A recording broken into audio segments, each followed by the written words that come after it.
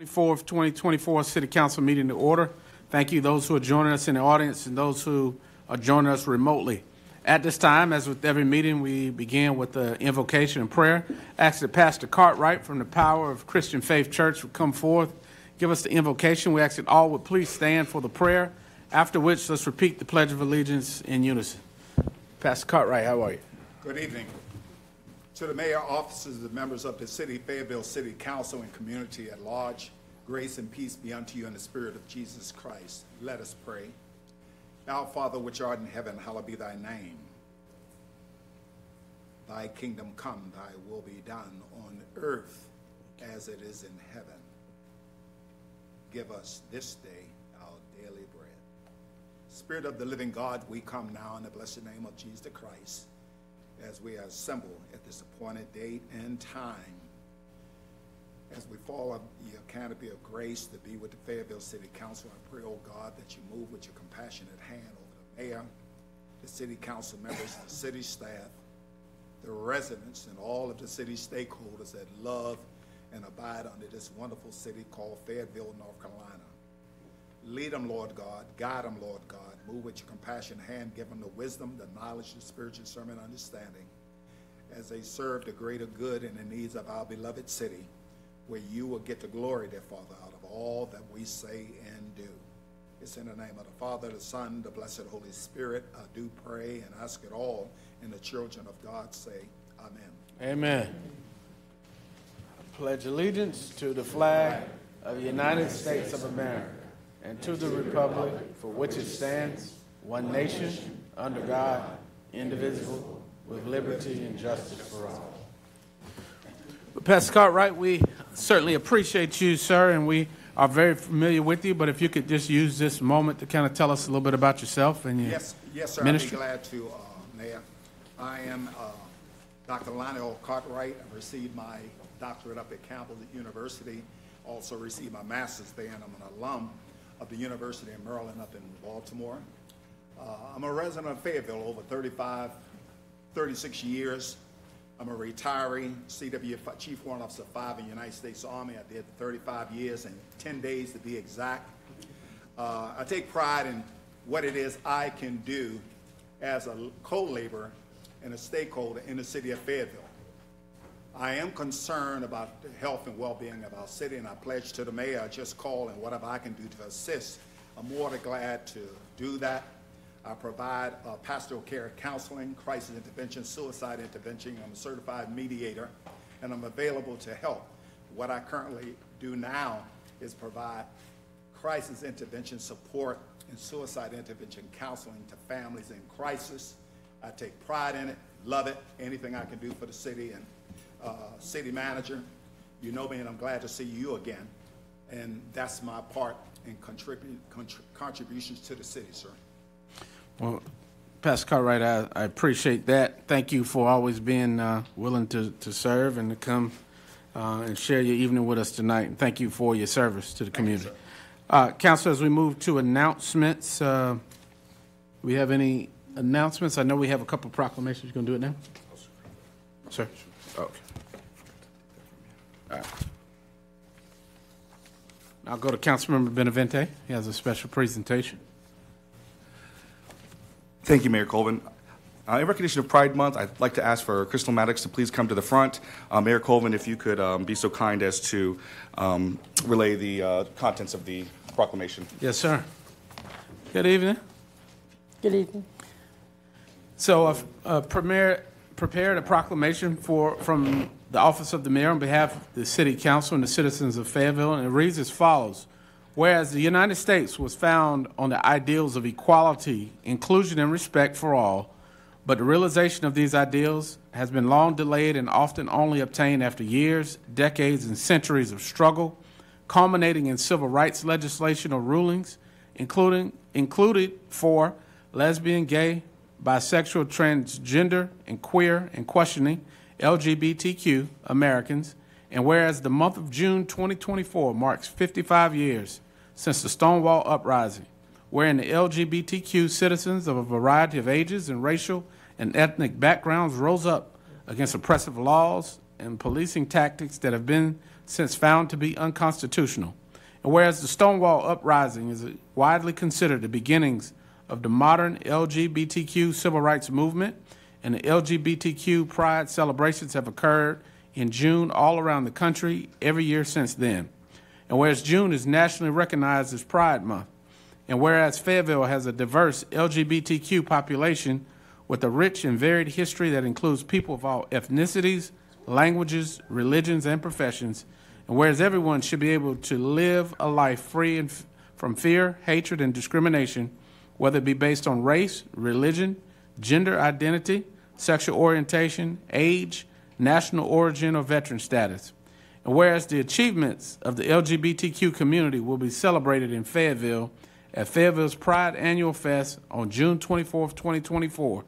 Now, therefore, I, Mitch Colvin, Mayor of the City of Fayetteville, North Carolina, and on behalf of the City Council and more than 208,000 citizens, do hereby honorably proclaim the 24th day of June in the year 2024 to be in honor of Fayetteville Annual Pride Fest. As witness thereof, I have set my hand to cause the great city seal of the City of Fayetteville to be affixed this 24th day of June 2024.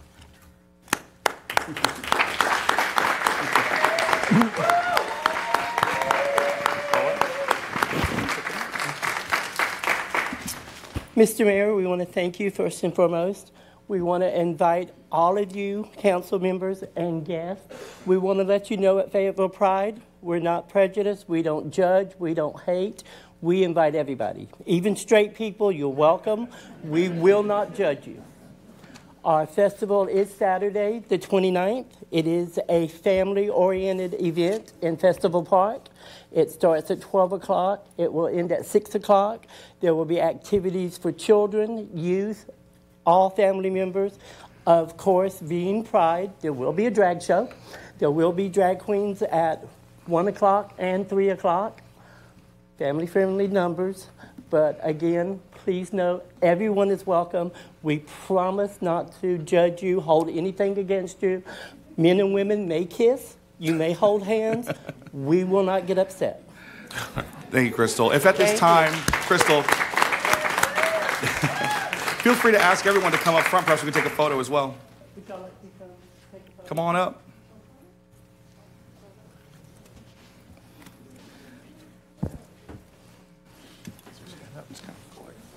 How you doing? Appreciate that. Yeah.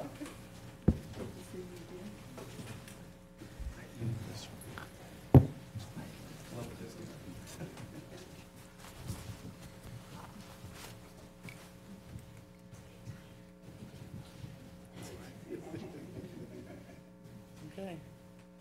In 3. 1, 2, 3. 1, 2, 3. 1, 2, 3. I was doing good till it kept shifting down. The heads kept getting taller. I was like, okay. All right, thank you, Councilmember Benavente. Thank you, Crystal Maddox and company for helping us to recognize that. We are a diverse community, so diversity certainly is our strength here in the city. As we move to the next item, we have a proclamation been prepared. This past weekend, or this past week, represented Juneteenth, a federally recognized holiday in the United States, as well as was recognized here in the city of Fayetteville. And I have a proclamation that has been prepared, and it reads as follows: whereas Juneteenth commemorates June 19th, 1865, the day when Union soldiers arrived in Galveston, Texas, with the news that the Civil War had ended and enslaved African Americans were free.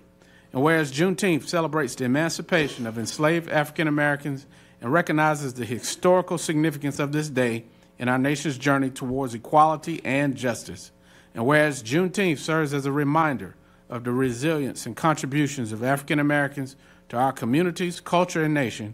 Whereas Juneteenth provides an opportunity to reflect on our shared history, reaffirm our commitment to promoting freedom and equality and justice for all. Now, therefore, I, Mitch Colvin, Mayor of the City of Fayetteville, North Carolina, on behalf of the City Council and more than 208,000 citizens, do hereby proclaim the 19th day of June 2024 is Juneteenth here in Fayetteville. And I encourage all residents of the city who have, since this is passed, to commemorate this day with the appropriate activities and celebrations that honor the sacrifices and achievements of African Americans throughout history, let us use this occasion to foster unity, understanding, and mutual respect among all people.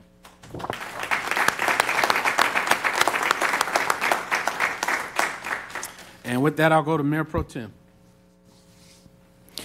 Thank you, Mr. Mayor. On June 12th, I had the honor of speaking to about 300 women veterans. And June, for those of you that do not know, June 12th is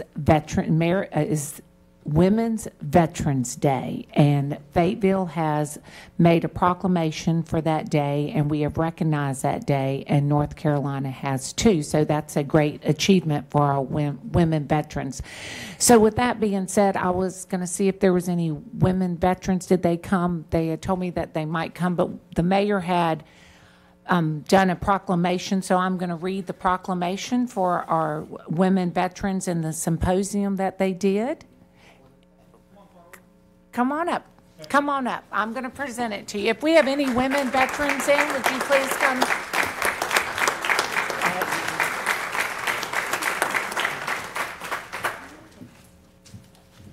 Hello, lady. Hello. Hello, everyone. My anniversary is June 19th. I just want everybody to know that. So thank you for the proclamation. All I right. always knew it was a special day. All right. All right. Well, thank you for that, Mayor Pro Tem. So with this, a proclamation has been prepared for the contribution that women have made to our military and to our country, and it reads as follows. Whereas the 2024 Military Women's Health Symposium underscores the increasingly vital role of women in the United States Armed Forces, armed services, encompassing leadership and expanding combat roles and the rising numbers of service women.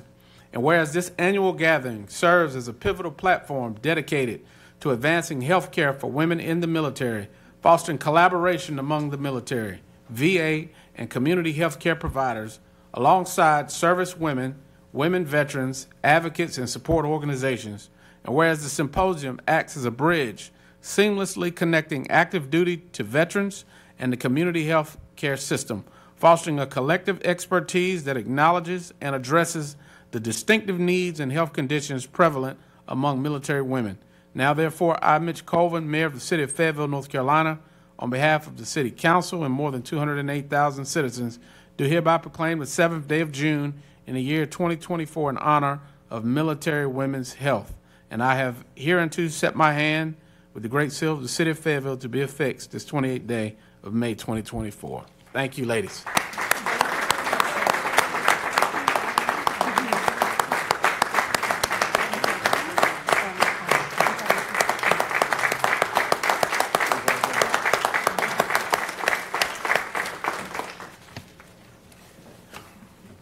Thank you, Mayor Pro Tem. Thank you to the ladies, all of the women in the military that have sacrificed and served this country. We thank you, and this is just a small token of our appreciation for your service.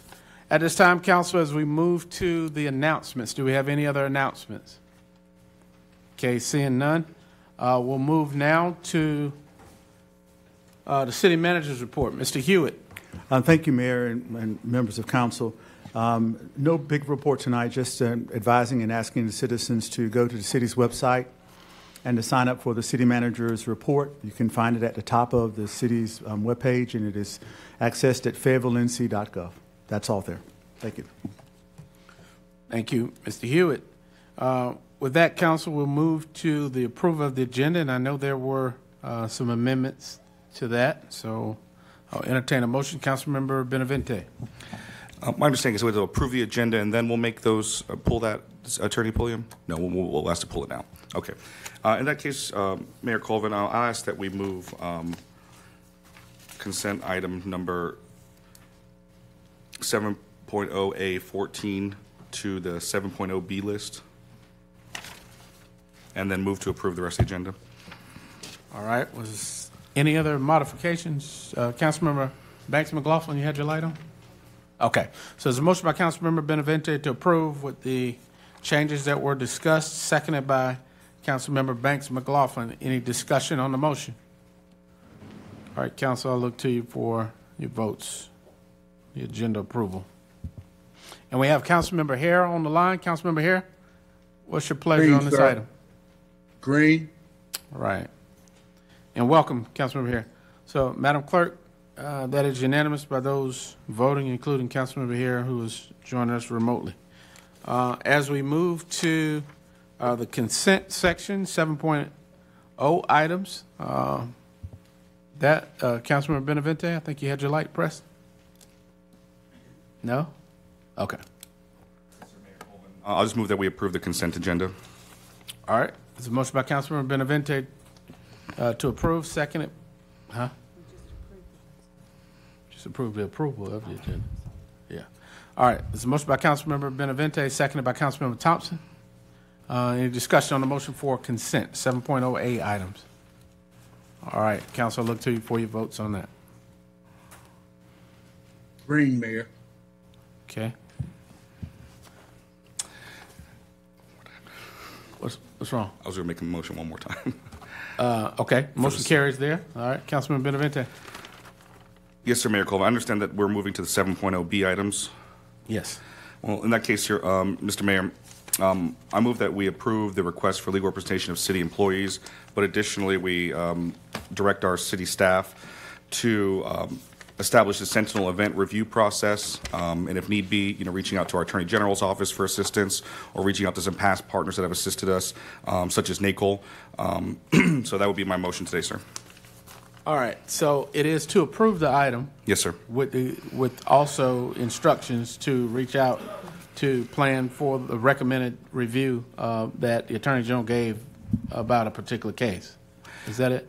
That's correct, Mayor Colvin. I think moving forward, though, the Sentinel event review process will assist us with many types of situations. I believe there's a situation even, that's on Facebook now that a lot of folks are talking about. We can do a lot to establish better practices moving forward. So, I want us to take the advice of, folks at, the highest levels of review and that we establish a Sentinel event review process here in Fayetteville. All right. So there's a motion to approve, which this item is to cover legal representation, but the add-on was to have staff reach out. Mr. Hewitt, do you all need any other clarity about the last part of this motion? No, sir, we would come back once we were able to identify what was required. All right. So there's a motion by Councilman Benavente. Is there a second? Seconded by Councilmember Green. Or Mayor Pro Tem, was that your second? All right. So seconded by Councilmember Green. Discussion. Mayor Pro Tem. Thank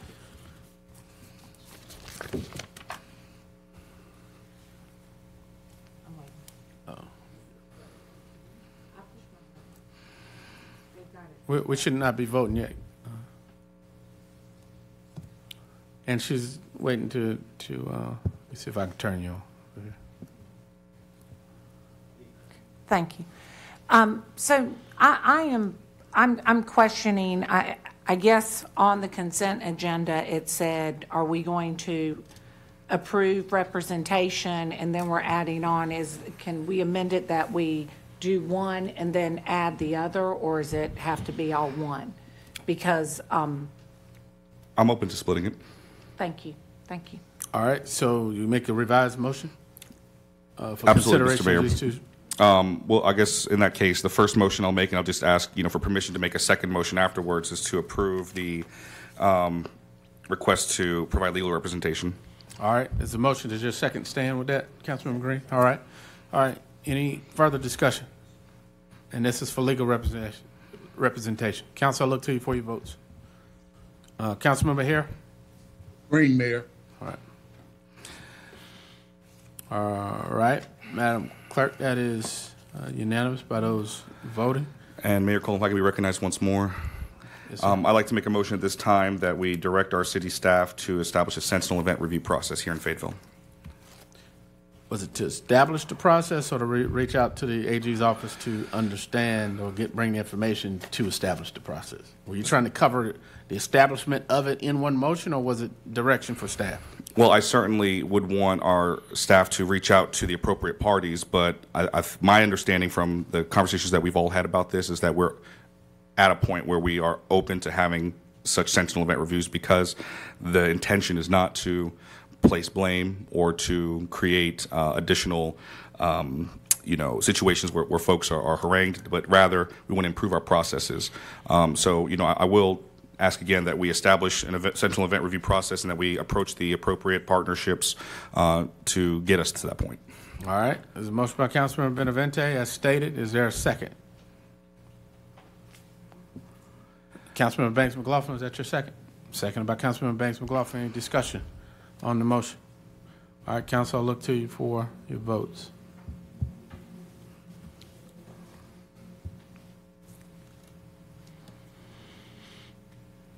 All right.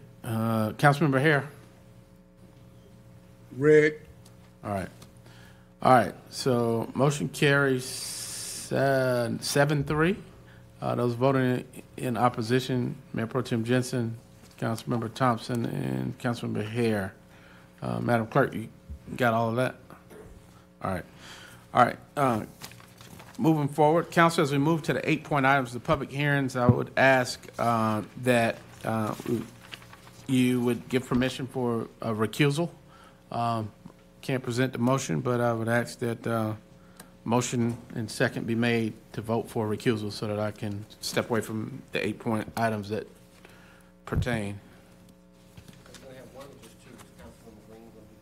Second on that, Mayor. Or whoever, yeah, I guess. So you could wrap that up in the motion. Mr. Mayor, I move to recuse you from 8.03 and 8.04. And Councilmember Green as well? Yes, can you amend that motion? Oh, okay. I was going to make two separate motions. Okay, gotcha. Okay. All right, there's a motion by Councilmember Hondros. I'll second, Mr. Mayor. Seconded by Councilmember Thompson. Any discussion on the motion? All right, Council, look to you for your votes, and I won't vote on the recusal.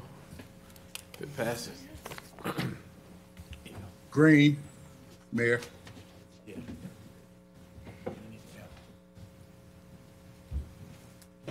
All right.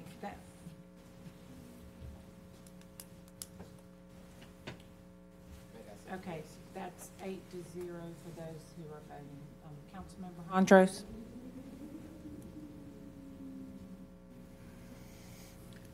Thank you, Mayor Pro Tem. I move to recuse Councilmember Green from the same 8.03 and 8.04. A second by Councilmember Davis. Any discussion? Councilmember Green?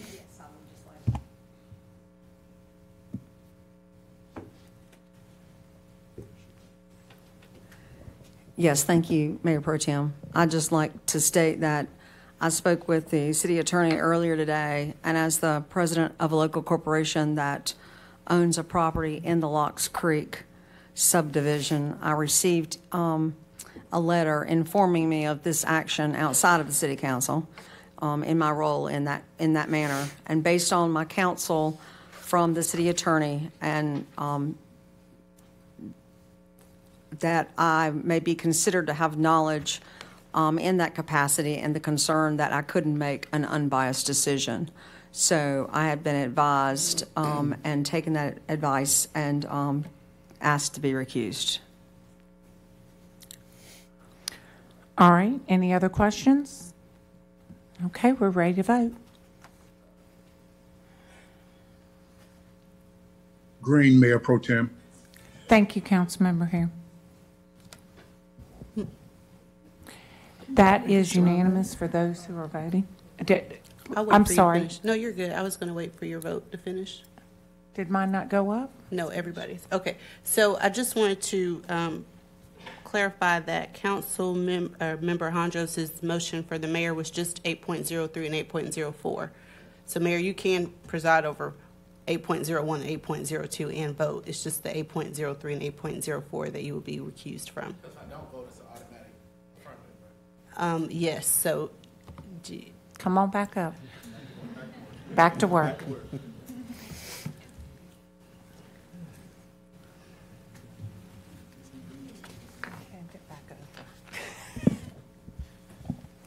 All right. Well, moving to 8.01, Council, as we prepare now for the public hearing, We're going to hold the public hearing where the City Council formally seeks your input. Individuals desiring to speak in the hearing must have signed up to speak with the city clerk by name and address before the beginning of tonight's meeting. We will begin with the staff presentation. We'll then move into the formal hearing. 15 minutes will be allowed for all sides, those in favor and those opposed of the item. Individual speakers are limited to 3 minutes each, unless by previous arrangement a single spokesperson is designated, in which case the spokesperson may use the entire 15 minutes. When the city clerk calls your name, please come to the podium, clearly state your name and address for the record. You may then begin to address the council. When the light changes from green to amber, it means you have 30 seconds remaining, and then the timer or the light will turn red at the end of your allotted time. So with that, I'll stop and give it over to you, Mr. Harmon.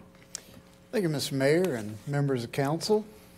The first public hearing we have for you tonight is an annexation. This is 2401, first one here in the year 2004. The owner and applicant is Judd Brooks, LLC. The official address of the property is Angela M. Street, 2246. But the property is a little more easily defined as the intersection of Highway 24 and Whitehead Road. So it's a little ways heading east out Highway 24. A little over about 3.5 acres for the total property, and this is in District 2, or will be in District 2 if approved. At the start, during your consent items, you already pre-approved the zoning for this, which would be light industrial. The property is currently used by Bobcat. They sell equipment out there. They are looking to come into the city to hook into the city's water and sewer utilities. And as I said, you can kind of see where this is located. There are a couple of patches of city limits, both to the east and west of it, but it is out Highway 24. And this is just a survey of the piece of property in question. Again, just the zoning out there. Again, it is currently in the county. It's currently zoned for manufacturing in the county. So it would be coming into the city under a like zoning. Our future land use plan calls for industrial on this particular property as well, all that purple there. A couple of photos. This is the existing property. Again, it's an existing business. They sell equipment out there, Bobcat equipment. A couple of things, photos of everything around it. Most of the stuff around it are industrial in nature, just like this particular use is. Again, just showing where the property is located there, kind of 3 roads all the way around it. And planning staff and the zoning commission recommend approval of this draft ordinance for annexation 2401. Petition does meet the requirements of the North Carolina General Statutes, and the real estate department for the city has verified determination that the petition is sufficient. Departments and divisions report that they can absorb the expansion of services with minimal additional resources. And the annexation will lead to an increase in property taxes due to inclusion into the city's taxes. And then those are your options for adoption. Of course, you can set the adoption date for today. You can do it at the end of the month. There's 4 different options that you have there. If you would, Mr. Mayor and council, save any questions of staff till after the public hearing. All right. Thank you, sir. All right. Thank you, Mr. Harmon. We'll move. Madam Clerk. Mayor, we have one speaker, Mr. Gordon Rose. Good evening, Mr. Rose. Good evening, Mr. Mayor, members of council.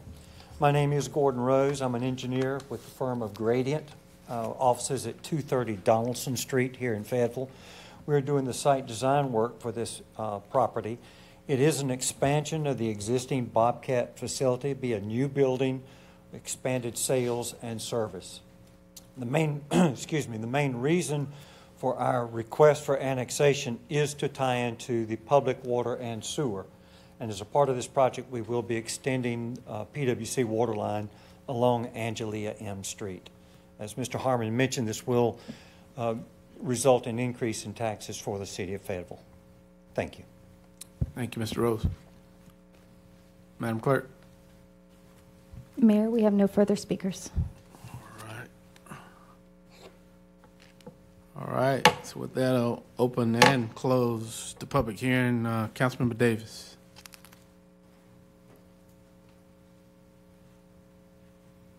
Yes, sir. I'm ready to make a motion if there's no questions. Okay, seeing none. Yes, sir. All right. I move that we adopt the annexation ordinance with the effective date of June 24th, 2024. All right, there's a motion by Councilmember Davis to approve the annexation request and adopt the ordinance. It's seconded by Councilmember Banks McLaughlin. Any discussion on the motion? All right, Council, I'll look to you for your votes on this. Councilmember Hare? I vote green, Mayor. All right. Madam Clerk, that is unanimous. All right, moving to 8.02, proposed amendments for the hospital overlay plan. Mr. Harmon. Mr. Mayor, let me get that next PowerPoint up for us. Let's see, there we go. So as part of your consent items tonight, you already adopted a rezoning along Village Drive, the north side. These were all properties that are currently owned by the Cape Fear Hospital. And this is kind of a second layer to that rezoning. It's a text amendment to our hospital area overlay, district and plan. As you all know, there's a lot of plans in the works with Cape Fear Valley Hospital. And so this is to help facilitate some of what they're attempting to do out there. So again, we do have the purpose of these is to streamline the development process within the HAO and foster expansion of Cape Fear Valley Medical Center and associated uses in the future. So the area that's highlighted here is the area that's covered by the hospital area overlay plan and the overlay. And the area that we're looking at tonight is this area on the north side of Village Drive. A lot of these properties are currently owned by the hospital. And so we went through the rezoning process that you approved earlier. And now with the text amendment, it's basically two different things with the text amendment. So first is changing the purpose of the plan and the overlay. And currently, the overlay states that the purpose of this overlay is to protect single-family residential housing around the hospital. What we've done is tweak that a little bit because really the purpose of this overlay is not only to protect the residential around, but also to help foster the ability of the hospital to grow. And so we've added that into the purpose, and that's what you see on this slide here.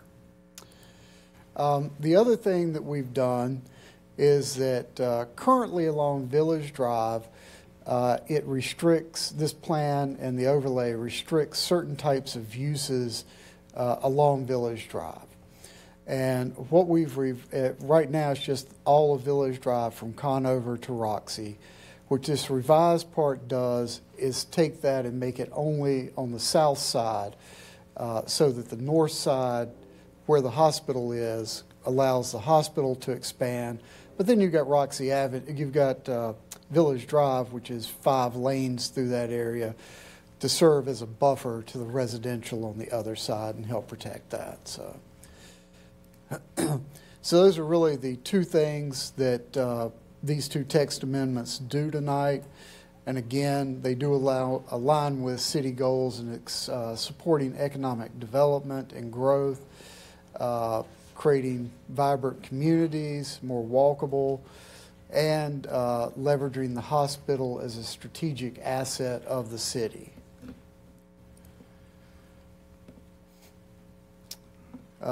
Again, benefits to the hospital. It simplifies the development process for their expansion, enhances the adaptability of future healthcare needs, but also continues to protect those surrounding neighborhoods.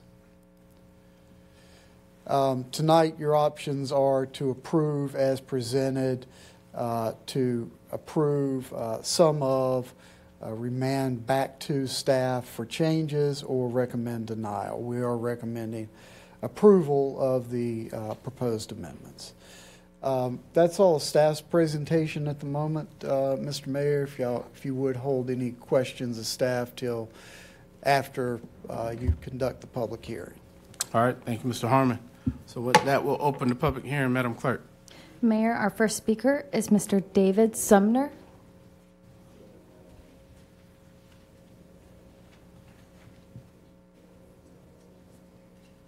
Good evening, sir. Good evening. Mayor, City Council, I am David Sumner. I'm the project manager for Cape Fear Valley Health System over on the campus. And tonight we come to you to say thank you for a collaborative partnership that we've enjoyed for many years as we grow and expand the services in the community. And we thank you for considering what's on the table tonight as we continue to do that. And I'm speaking on behalf of the executive leadership of the hospital as well as our own Board of Trustees. Thank you so much. Thank you, sir. All right, Madam Clerk. Mayor, our next speaker is Mr. Mackley Sellers.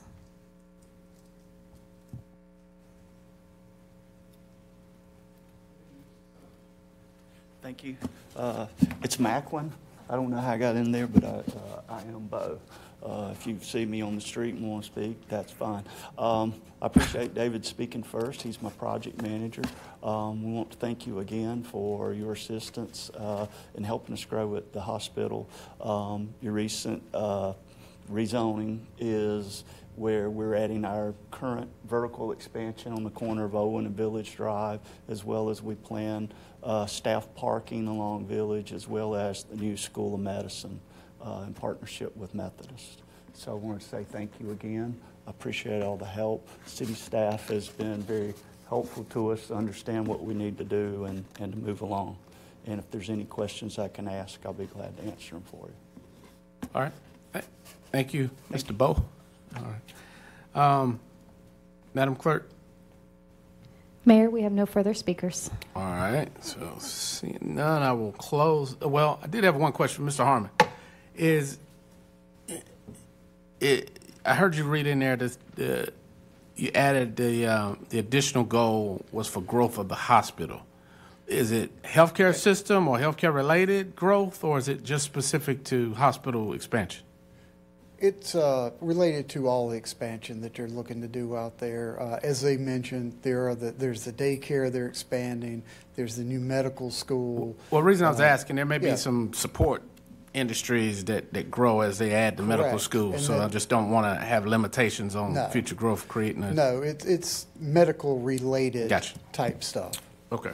And I will add too, Mr. Mayor and Council, that with the approval earlier of the rezoning and the approval of this, TRC is already approved with the caveat that they get this approval tonight. Their site plan is already approved through TRC, so they're ready to move on this if everything's approved. All right. Thank you, sir. Councilmember Green.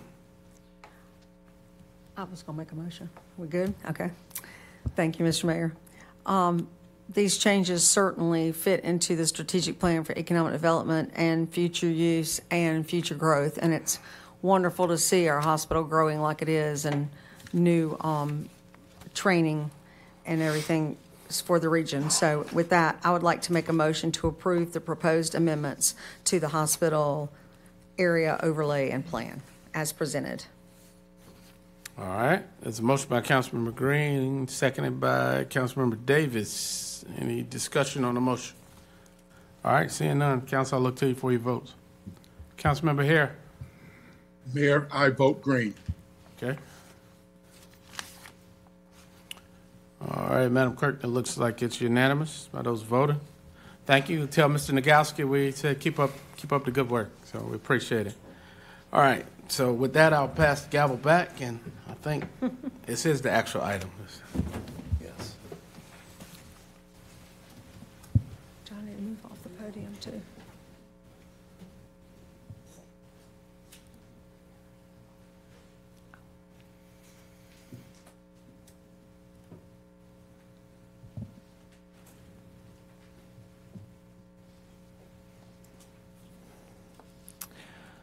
All right, thank you, Mr. Mayor. Mr. Harmon, 8.03. Yes, thank you, Mayor Pro Tem.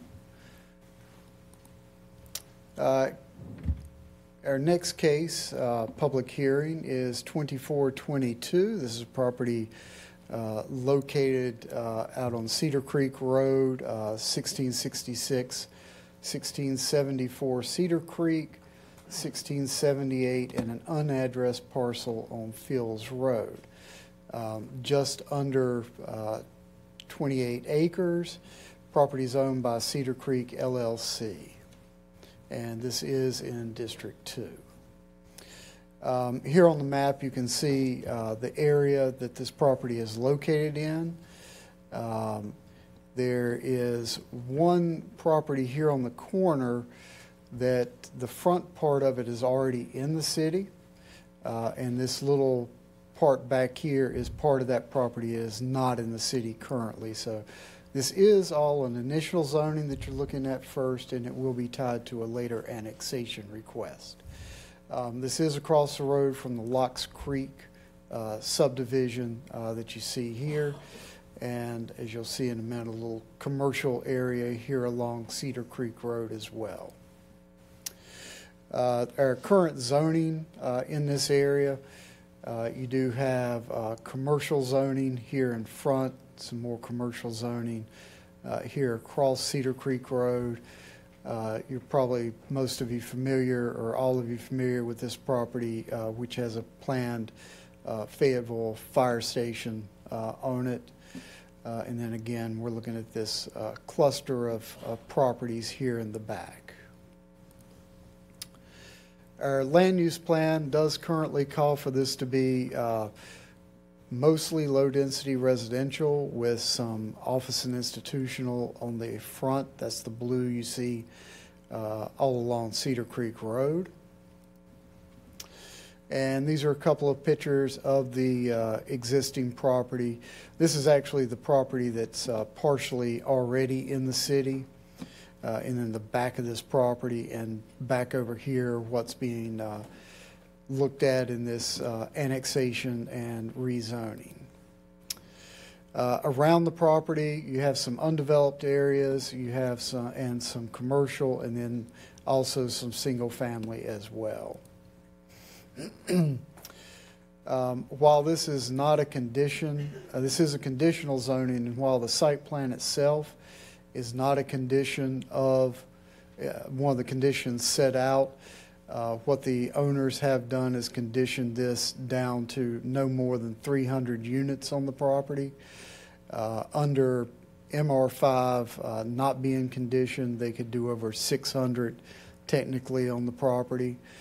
This is the site plan that they have submitted that has gone through one round of review with the city's technical review committee.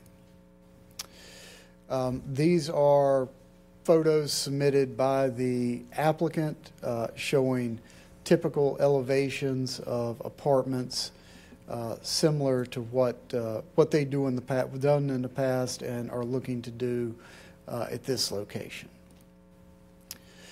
Again, it is a conditional rezoning. The development would be of no more than 300 residential units.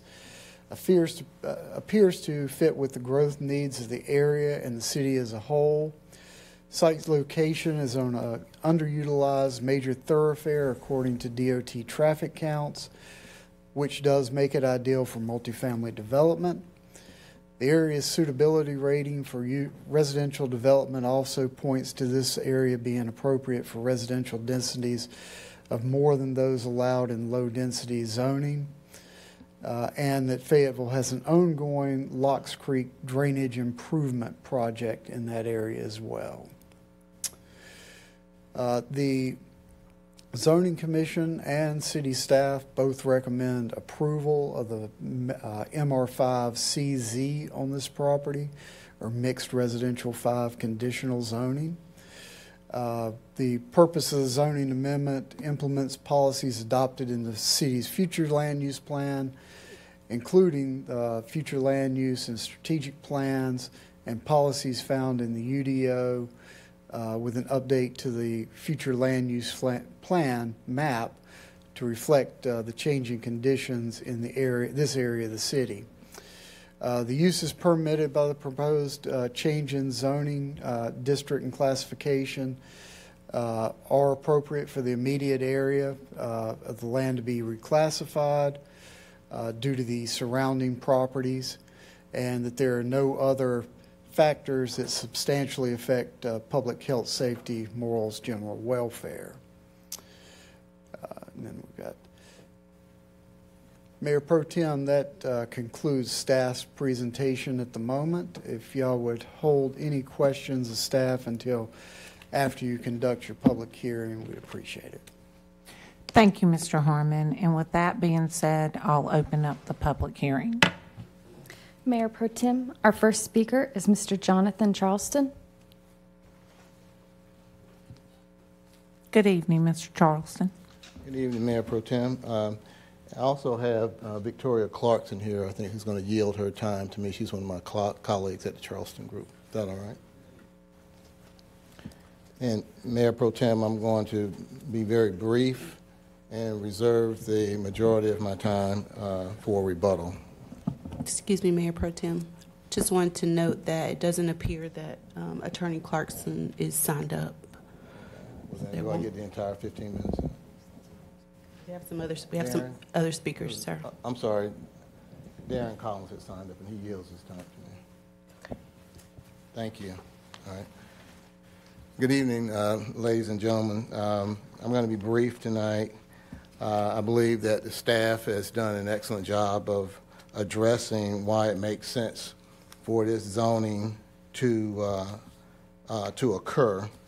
But before I get started, I'd like to approach and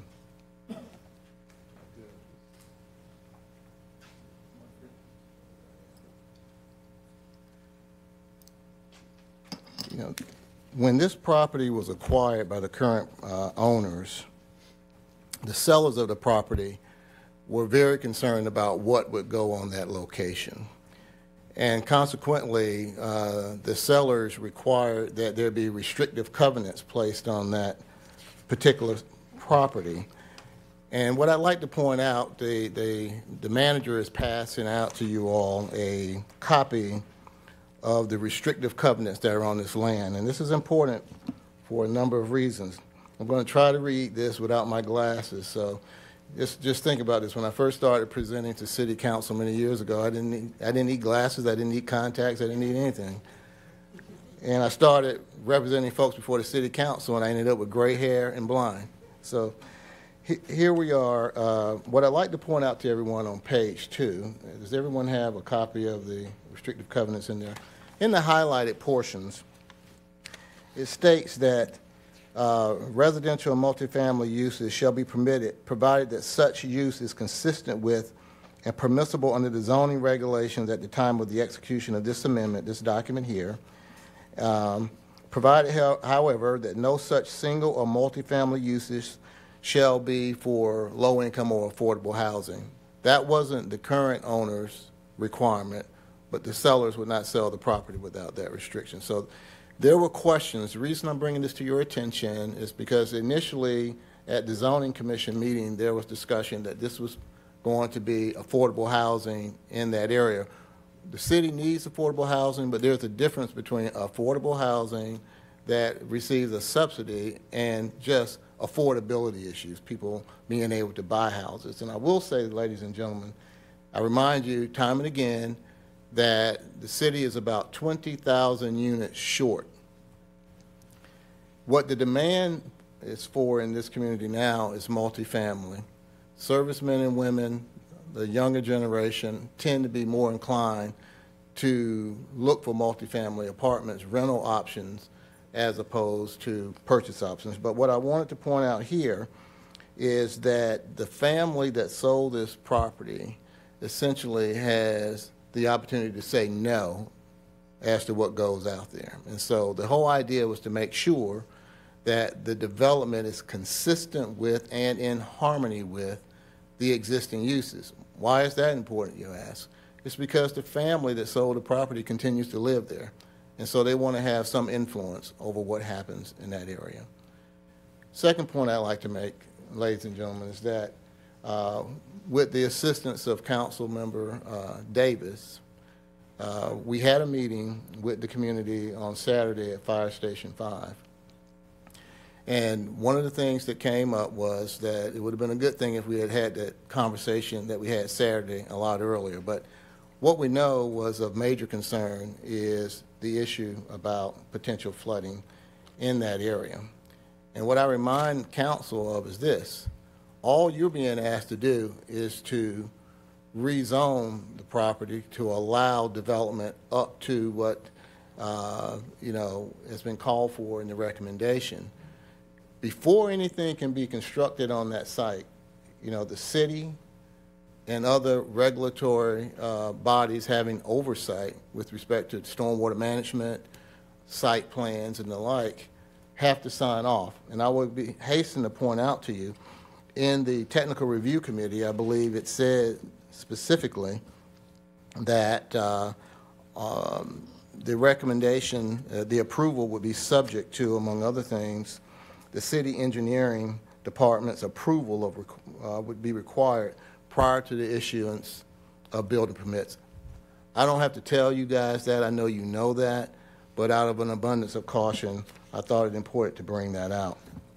There was some discussion about the fact that this development is in a watershed, and that this project has well-documented water quantity problems, and so consequently, stormwater control is going to be important. So the city of Fayetteville's professional staff will work with the developers to make sure that the stormwater management plan is appropriate. And also DEQ will have some say in that as well. So I want to make sure we pointed those things out. Other than the fact that in the appeal, there were some objections raised in the appeal. One of the things I will hasten to say, as much as I like to get out of those meetings quick, the Zoning Commission was generous enough to give the opposition an additional 20 minutes during the Zoning Commission, an additional 20 minutes, to make sure that all their points were able to come out. Because I believe that it's important to make sure that the neighbors that you're going to develop in and around have an opportunity to voice their concerns. So I was glad that the Zoning Commission let those things come out. And what we continue to hear was that there would be traffic problems as a result of a development like this. Well, there's no data to support that. In fact, the data suggests just the opposite, that there will be school crowding. Well, ladies and gentlemen, the schools don't come until they are crowded, right? I mean, they don't build schools before they have a demand for it. There was a lot of talk about crime and, the kind of crime that comes with multifamily. And I understand that. People feel that way a lot, not in my backyard. But the fact is, there's no evidence, none whatsoever, that a multifamily development results in crime. If that were the case, then all the nice developments throughout the city, and there are some nice ones, would just be crime-ridden. So what I will say, and before I sit down and take my seat, is that this location is appropriate for this type of development. I would encourage you to look at what's happening between where this development is proposed to go and where Interstate 95 is going. All right? You have a hotel that's converting to multifamily. Why? Because there's demand for it. You have other hotels that are looking to come out in that area. Why? Because we have 295, which is going to be a real jewel for this region that's coming out there. So you're going to have people that will have ready access to the base from the south side of the city. And hopefully, if the other interstate concept that's being batted around comes, there'll be an additional growth on the south side. And in fact, I believe your strategic plan looks for affordable options for housing to address the fact that we're about 20,000 units short. So, ladies and gentlemen, I'll pause now, reserve the rest of my time for rebuttal. I'm not asking for 20 minutes, just whatever the balance. And I'll certainly take any questions if there are any.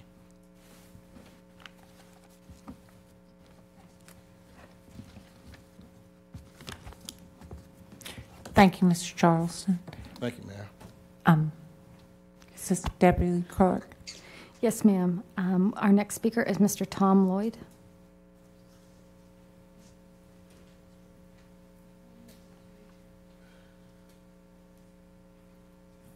Good evening, Mr. Lloyd. Good evening, Mayor Pro Tem and Council.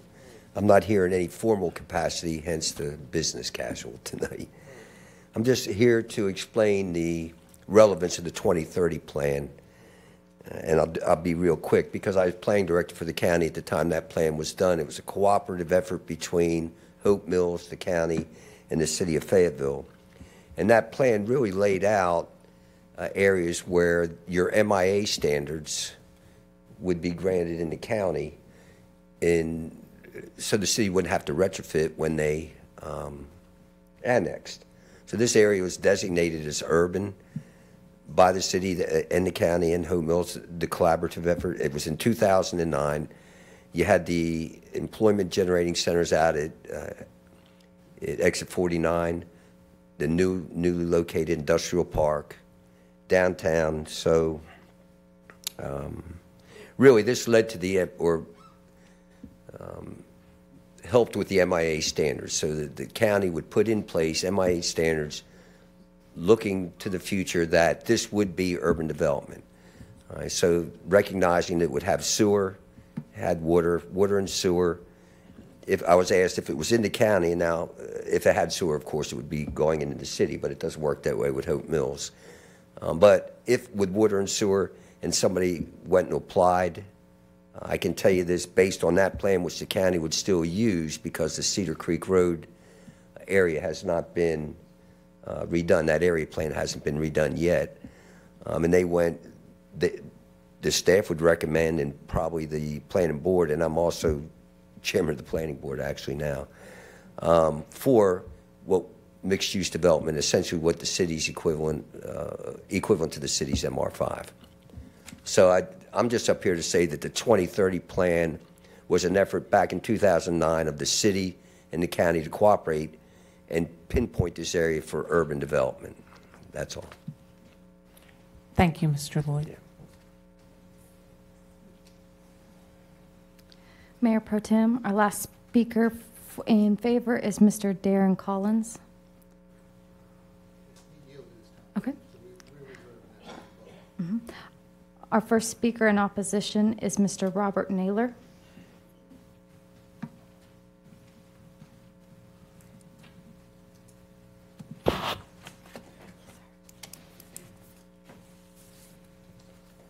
Good evening, Mr. Naylor. Evening. Hello, I'm Dr. Robert Naylor, and I reside at 1997 Water Oaks Drive. I'm located directly behind the property.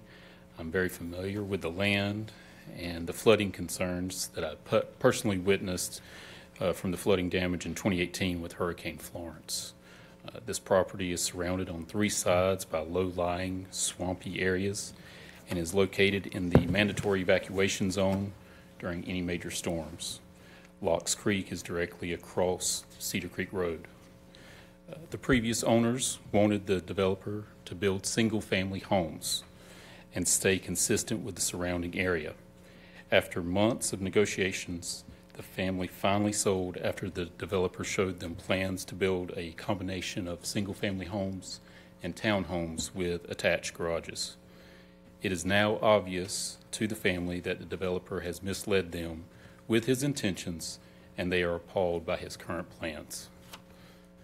Mr. Charleston has many times mentioned the restrictive covenants on the property. What he fails to disclose is that the only 2 of the current or previous owners live in the area, and they are in their 70s and older age, and they may not be up for enforcing any restrictive covenants in the future because of their age or if they were to move away. Mr. Charleston has repeatedly stated that landowners have the right to use their land to the highest and best use. Well, that is not always true if it comes at a cost to the neighboring community. What if I wanted to build an outdoor shooting range on my property, which is right next to this? I'm guessing he would not support my highest and best use for that. And Mr. Charleston consistently references a 20,000 unit housing shortage. Well, the developer is apparently having difficulty selling the house that they recently remodeled that's located at the front of the property. So I guess they're having a little trouble selling a house knowing that there's going to be an apartment complex built right in the backyard. And with that, I think that rezoning will have negative impacts on home values in this area. An apartment complex does not fit the current landscape of single-family homes and farmland. And I believe it is not in the community's best interest for the mayor and developers to work together on personal projects. From the builder's perspective, it is smart to have the mayor as a business partner on a project that will require the city's approval to move forward. How can the mayor have the citizens' best interests at heart when he has a personal financial stake in this project? This rezoning sets a dangerous precedent for all future land development. We ask the City Council to deny the rezoning request and keep the community intact as rural residential. Thank you. Thank you, Mr. Mayor.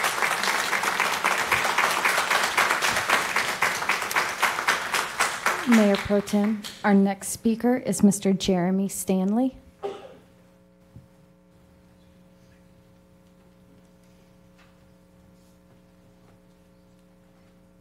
Good evening, Mr. Stanley. Good evening.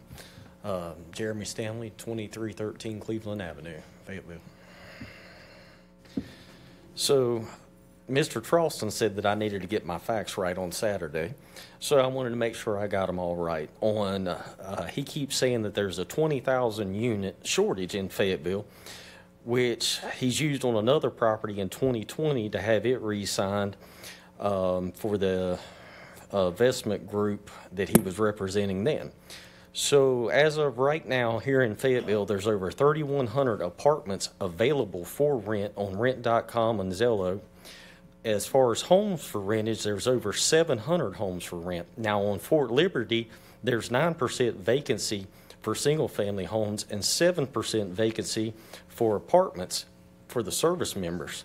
So I'm not quite sure where this 20,000 magical number keeps coming from, not including the 125 apartments that are coming into the Holiday Inn right there on Cedar Creek Road, plus the 500 plus apartments that are already proposed for the pickleball fields right there at exit 49.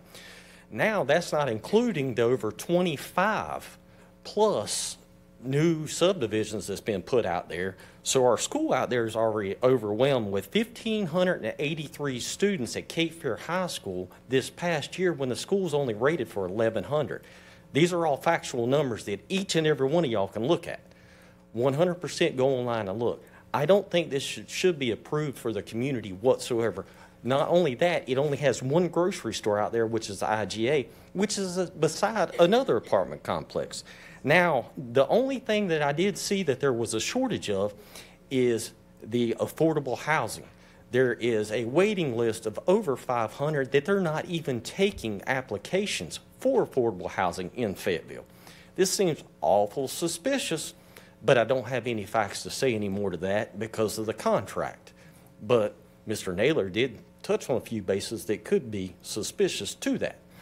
So with that, I don't think it should be approved at all. Thank you. Thank you.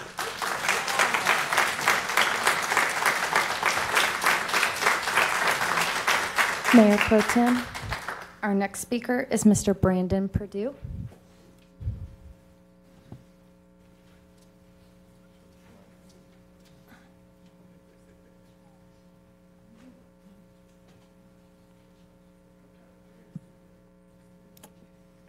Good evening, Mr. Perdue. Hi, ma'am. How are you? So I just want to pause and not start yet until he kind of hands those out.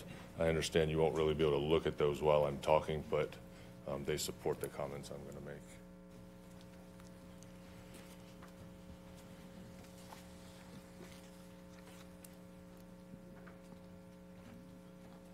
And those slides were in the packet that I sent each city council member. So if you had time to review that information, you've already seen those in a smaller version. So, okay, my name's Brandon Perdue. I reside at 1531 Cedar Creek Road. So I'm actually on Cedar Creek Road. Thank you for considering my statements. Just my background, I'm a colonel and an engineer in the United States Army. I have experience in city master planning in Iraq and as the senior project engineer on several projects on Fort Liberty, to include the 82nd Division headquarters, the 82nd Division Chapel, and the 108th Air Defense Artillery Brigade complex. So I have experience in planning and development. Bottom line up front is this proposed rezoning does not conform with Fayetteville's 2040 comprehensive plan, its future land use map, its residential suitability map, or commercial suitability map. It further does not conform, despite what the gentleman just said, with Cumberland County's future land use map, and those slides are in there in support of those statements. You can look at them. In the City Council action memo, the city senior planner assigned to this case incorrectly states in his report that these properties are in the medium to medium-high rating for residential suitability. That is factually incorrect. They are in a low medium rating for residential suitability. That's 1 to 4 dwellings per acre. At the proposed 300 apartment plan, that would be 11 dwellings per acre, which is in the upper range of a high density residential suitability, which is 5 to 16 per acre. Also want to talk that the city's 2040 comprehensive plan, they note that it shall be advisory in nature. That's true, but on the city's website it states that that plan is the primary tool for decisions regarding rezoning, and it had information received from public input and the use of best planning practices. So while it is advisory, it is the primary tool for these types of decisions. Let me get to my last point. That 3 minutes goes fast.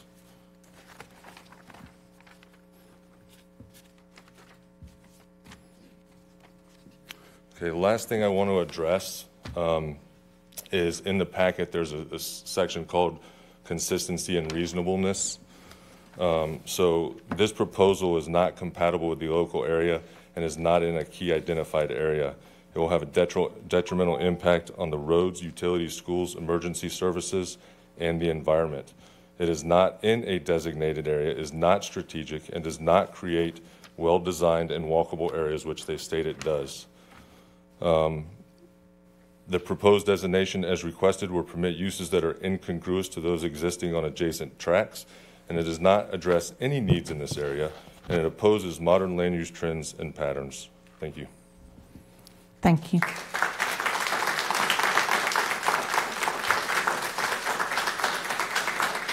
Mayor Pro Tem, our next speaker is Ms. Channing Perdue.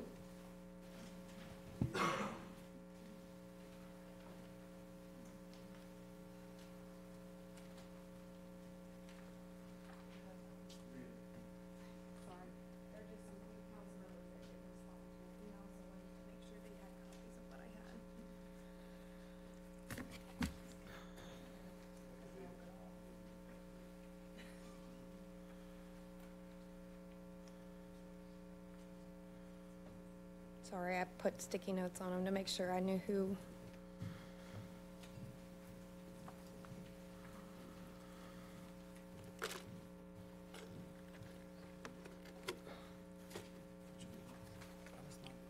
He responded.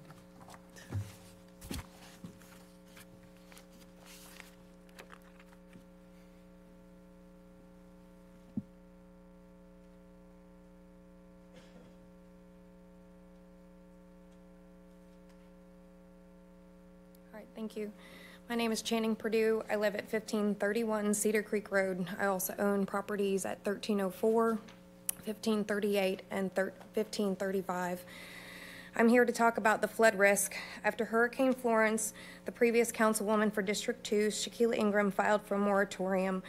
It's to temporarily stop the building in Locks Creek subdivision. This was to be temporary until a strategic stormwater plan was made.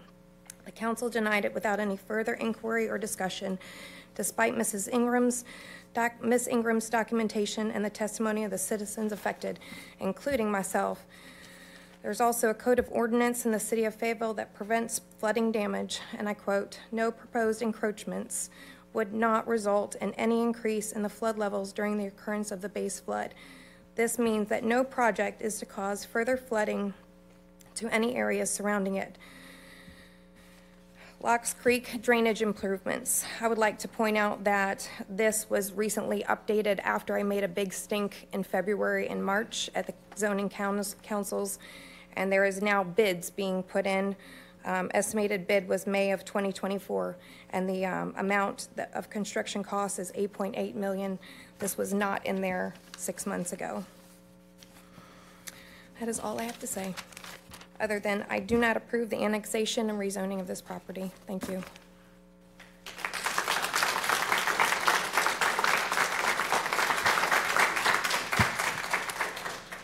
Mayor Pro Tem, our last speaker is Ms. Janine Ackles.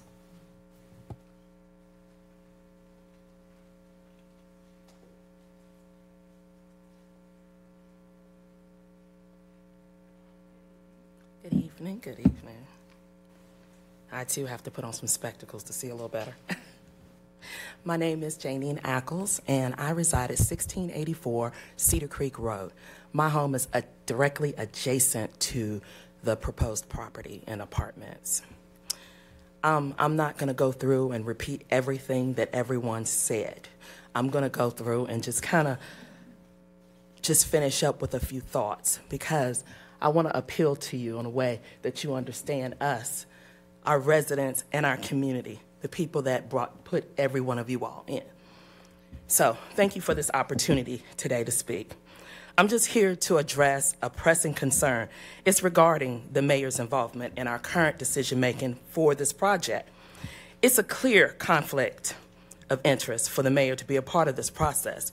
We don't have any objections to him being a part of land development, but for this particular project, it is a conflict, because he often has to rely on the city council members to vote in his favor. This dynamic, it just raises serious questions about the fairness and impartiality of our governance. Where does this leave our residents? Even though the mayor has recused himself from voting, the optics still favor him. This perceived favoritism undermines the trust we as citizens have in our local government, and it's essential that our decisions reflect the best interests of our entire community, not just those with political influence. I urge you today, the council members, to just reconsider and think about this before you vote. Many of these residents have already endured flooding and lots of damage to their properties because of what has happened to them before in the past with these environmental issues. So let's ensure that every decision that is made for us is made free from conflicts of interest, and truly represents the voices of all of our residents. And lastly, just to let you know, this plea is not personal against our mayor. We as a community are simply asking for consideration of our investments, which include our homes and properties as well. Thank you.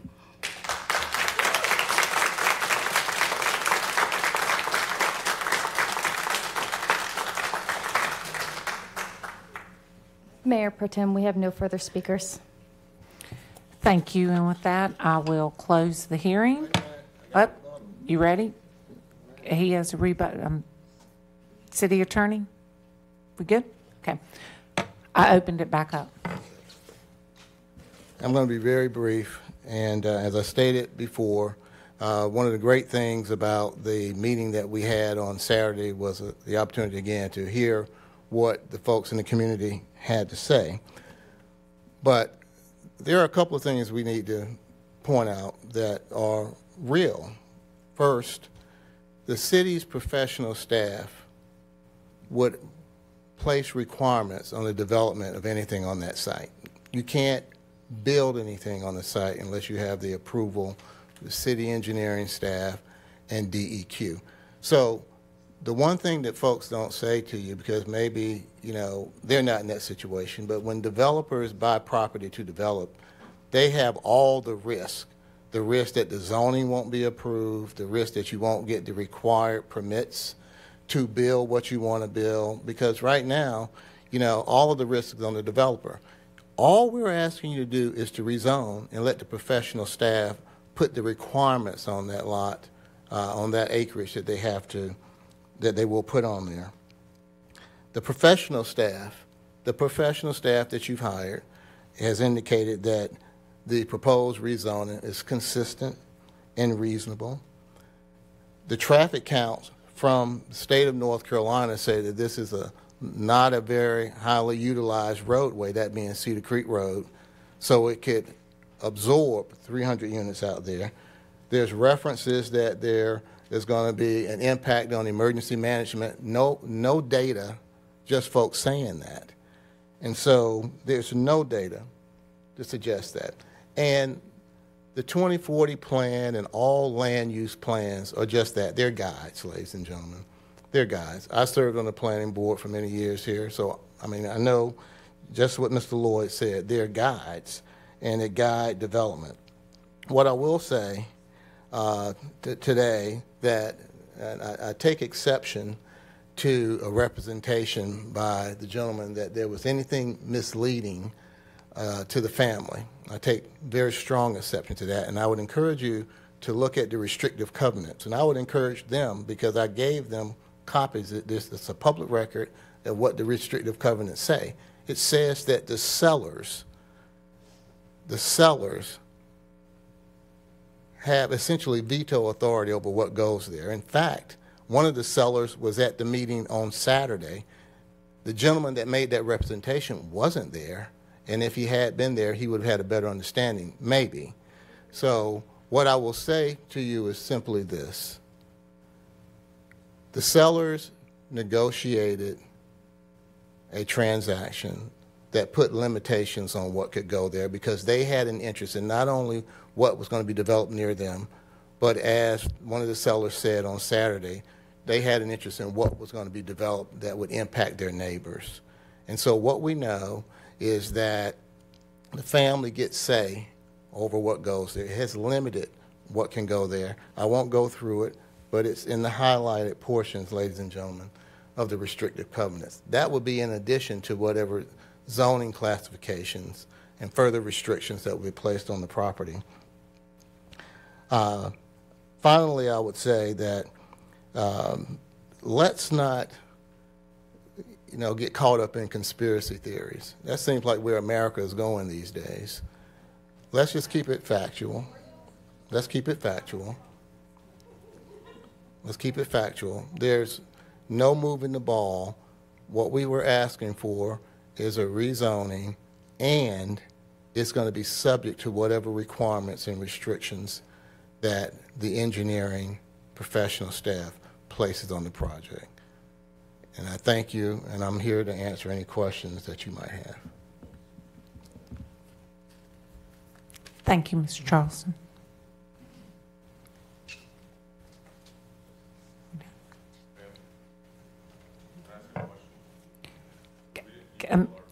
Sir, I'll let you go. You want me to address the gentleman? Yes, ma'am. Okay. How may we help you, sir?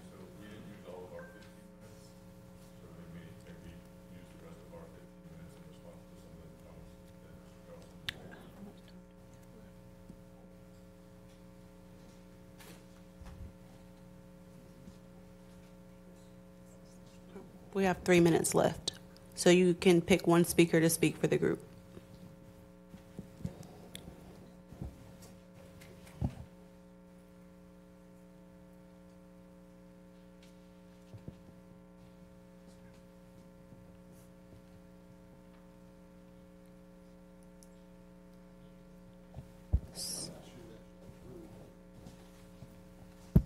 There's time left. There's 15 minutes per side.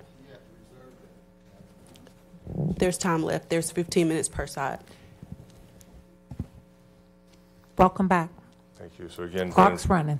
Brandon Purdue, 1531 Cedar Creek Road. In the packet that Mr. Naylor gave you, there's a letter from Mrs. Aber, who was one of the sellers. I encourage you to look at that and look at her comments. In regards to the zoning commission board, y'all recall that the first time we went before the zoning commission, they voted 4-1 in opposition of the rezoning. We came to city council, it was pulled. We went back to the zoning commission board and they voted 4-1 in favor of it. After the meeting, I asked Mr. Patel, who's the chair of the commission, why he changed his vote. And he stated that the applicant had a technical review committee done. If you read that, which is in this case, it is all standard comments for apartments. So regardless of where you're building the apartments, the comments that you see in that, you would see in any other TRC at this point. It's all copy and paste, with the exception of the one section where it talks about the storm water and that this is a known flooding area. And it just says that it may require further engineering and things like that to deal with that. Well, I would propose to you, based on Mr. Charleston's comments and the fact that he talked about the professionals will make sure that, you know, they do their job and that the stormwater management and all that stuff is in place. Every building that ever gets built has to have that done. Anything that does, Locks Creek. So if the professionals never made mistakes, then we wouldn't ever have any flooding. Locks Creek gets flooded all the time, not just in major storms. And that had to have a TRC and a stormwater management plan and all of that. Professionals make mistakes. And make no mistake, if these apartments get built, it will cause flooding. It will worsen it for us.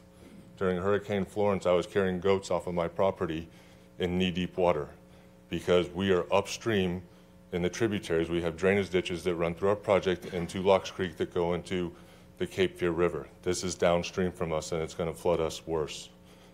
So just because professionals will review it and do their job, I'm not saying they're wrong or they're bad, but people make mistakes and projects get approved because of political influence, financial influence, and those things. Right now in the back of Locks Creek, there's 4 houses built on stilts because of the known flooding in that area, and that will continue to happen. In regards to the underutilized highway, I live on Cedar Creek Road, and we judge how weekends are going by the number of sirens we hear on Friday and Saturday night. If this is built in conjunction with the apartments proposed at exit 49, it will double, more than 10,000 more cars per day on Cedar Creek Road. Double the current use according to the city planner's numbers. Thank you.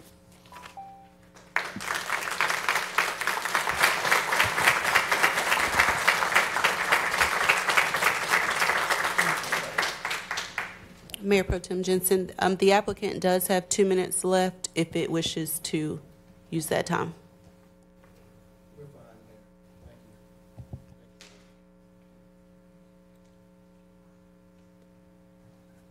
Thank you.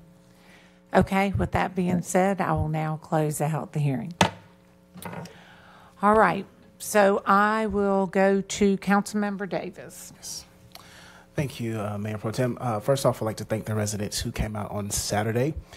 We had a meeting with the applicant and kind of worked a little bit of things out. But thank you to the residents who came and Mr. Charleston for coming and being willing to meet with the residents. So my first question is for Mr. Charleston, if you would come to the podium, sir. Good evening, sir. How are you? Good. So the conversation Saturday was respect the land, okay? And so, you know, under the Code of Ordinances for the City of Fayetteville, we have a list of things that you can do under MR5. And some of those things are a youth club facility, community center, or swimming pool, or other things. And so my question to you or for your clients is that, is there any potential to do anything else besides the units that you guys are trying to build on the property? Now, this is a conditional zoning, and so the site plan that's being submitted is for the units that we intend to put there. But in the discussions with the sellers of the property, there was some discussion about activities that might support multifamily living, whether it be church activities, a daycare, or something like that that might support it. But I can't say what the developers have in mind other than what is being submitted to the city for review.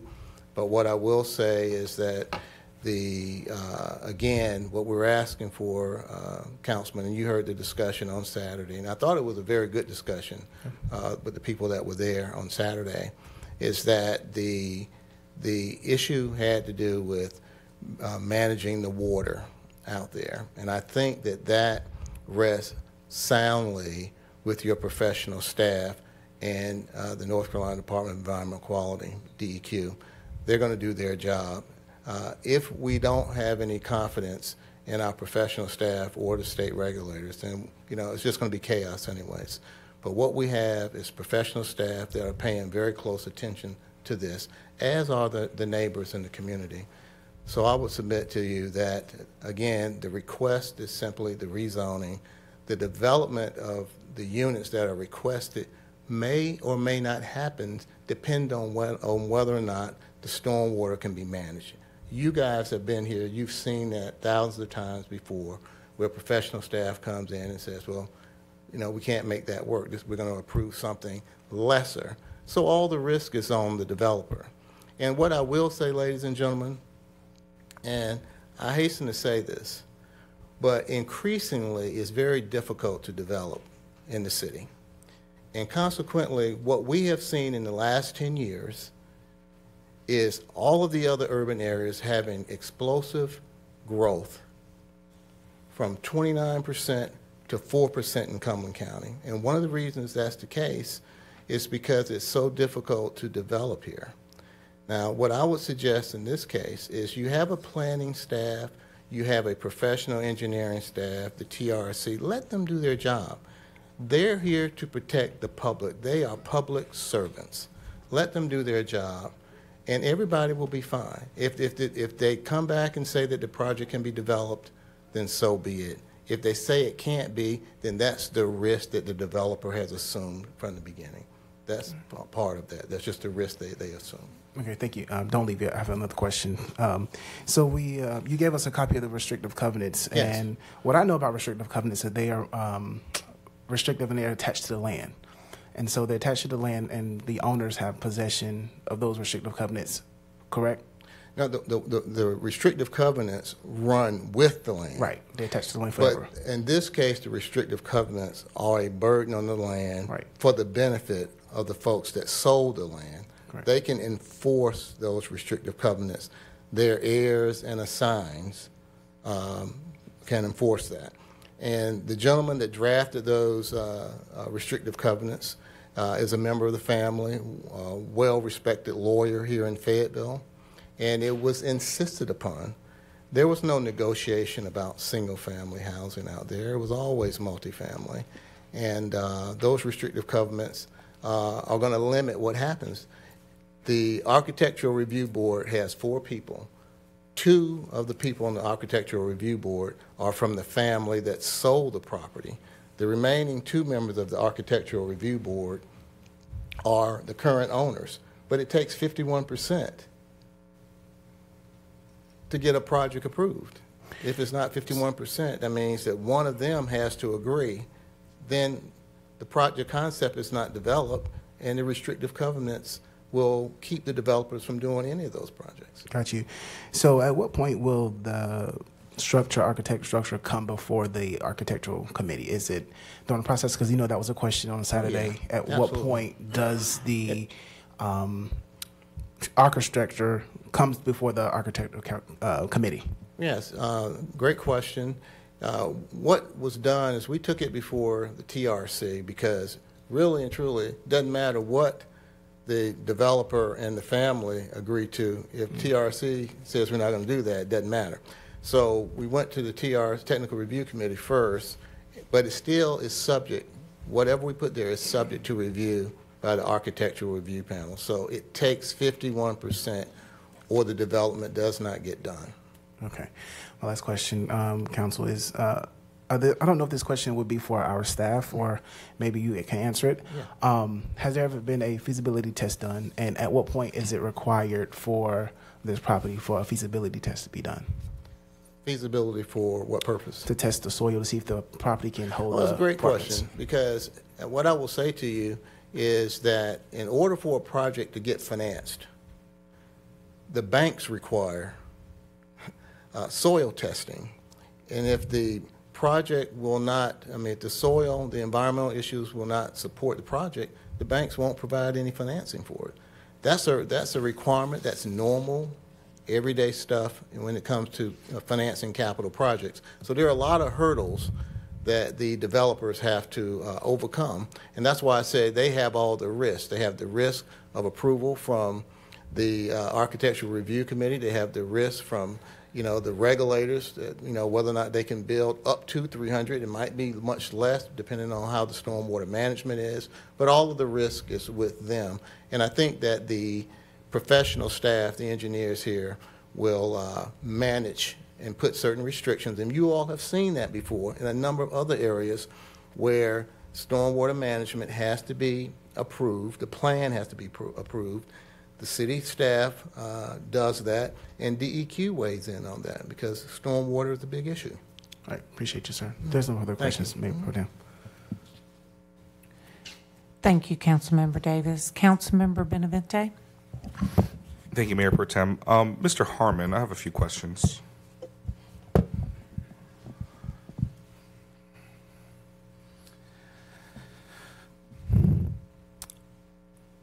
You showed us a slideshow, and one of the bullet points for analysis says that Fayetteville's ongoing Locks Creek Drainage Improvements Project, it just sort of says that. Could you speak more to what that means? I am not part of engineering, so I don't have a lot of expertise on what that project entails exactly, but I do believe that we may have Byron here with stormwater management, who may be able to say a few words on that, just what the project is. That'd be great. Thank you.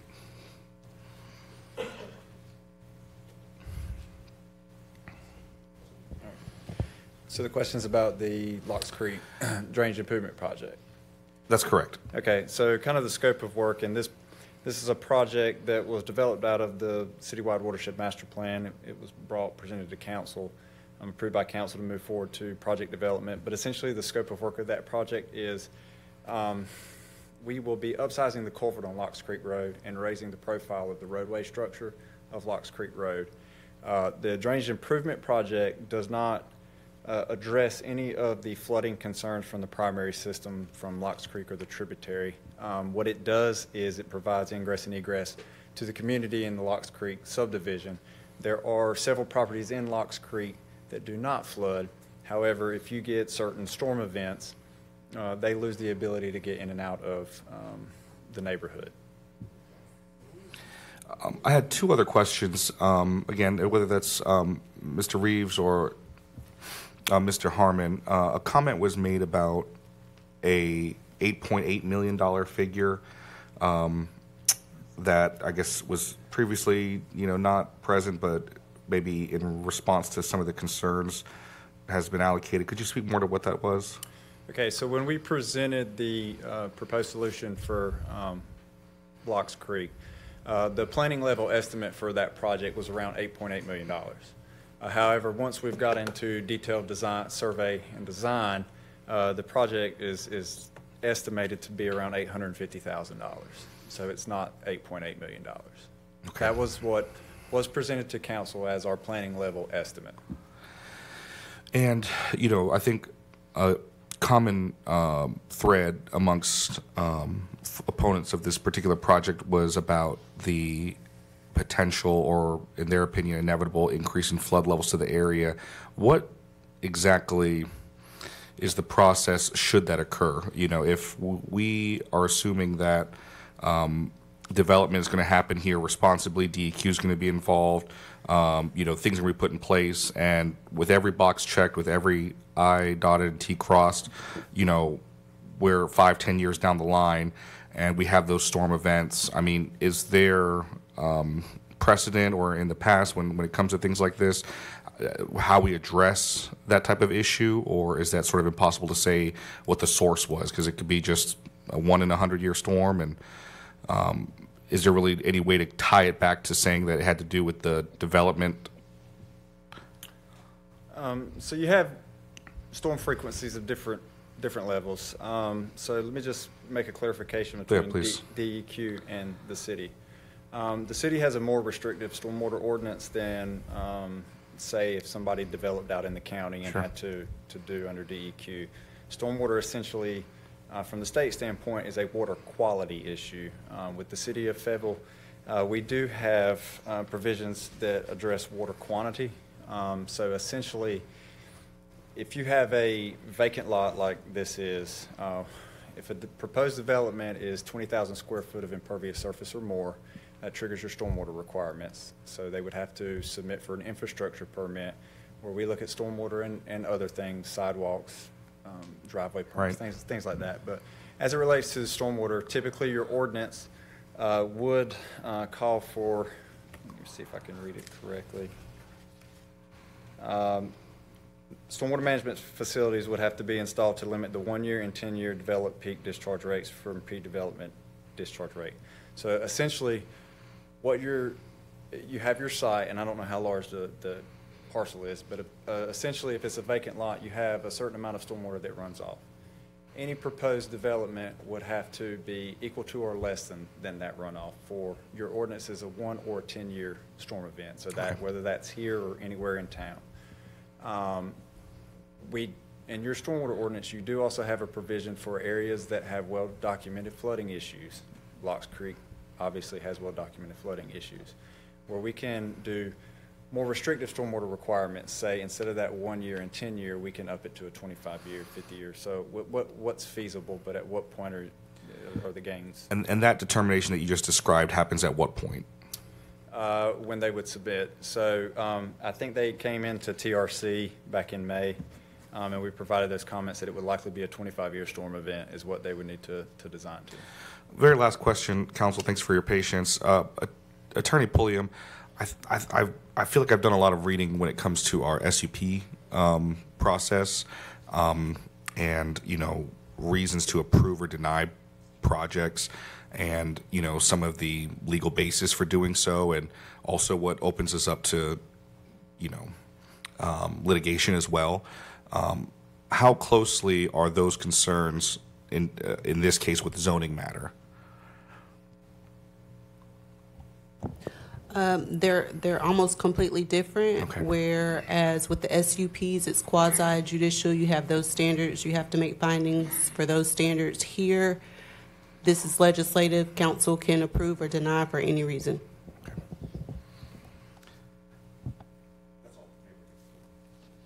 Thank you, Councilmember Benavente. Councilmember McNair. Thank you, Mayor Pro Tem.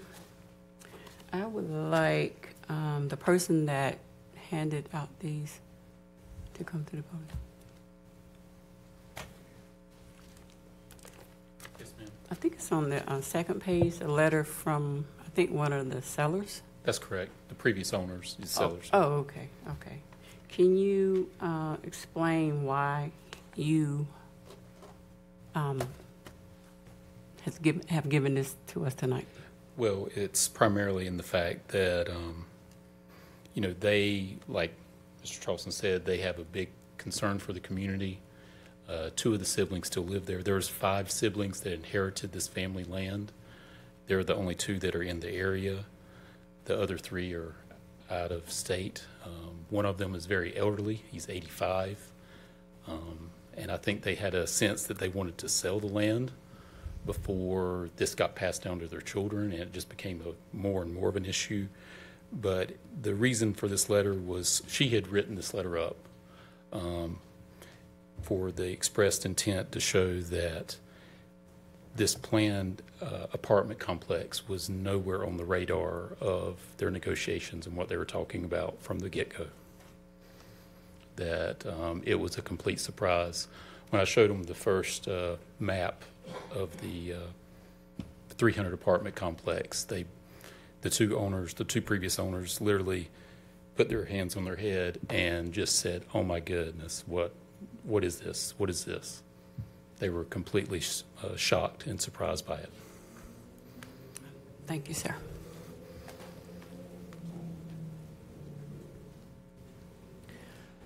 Okay, so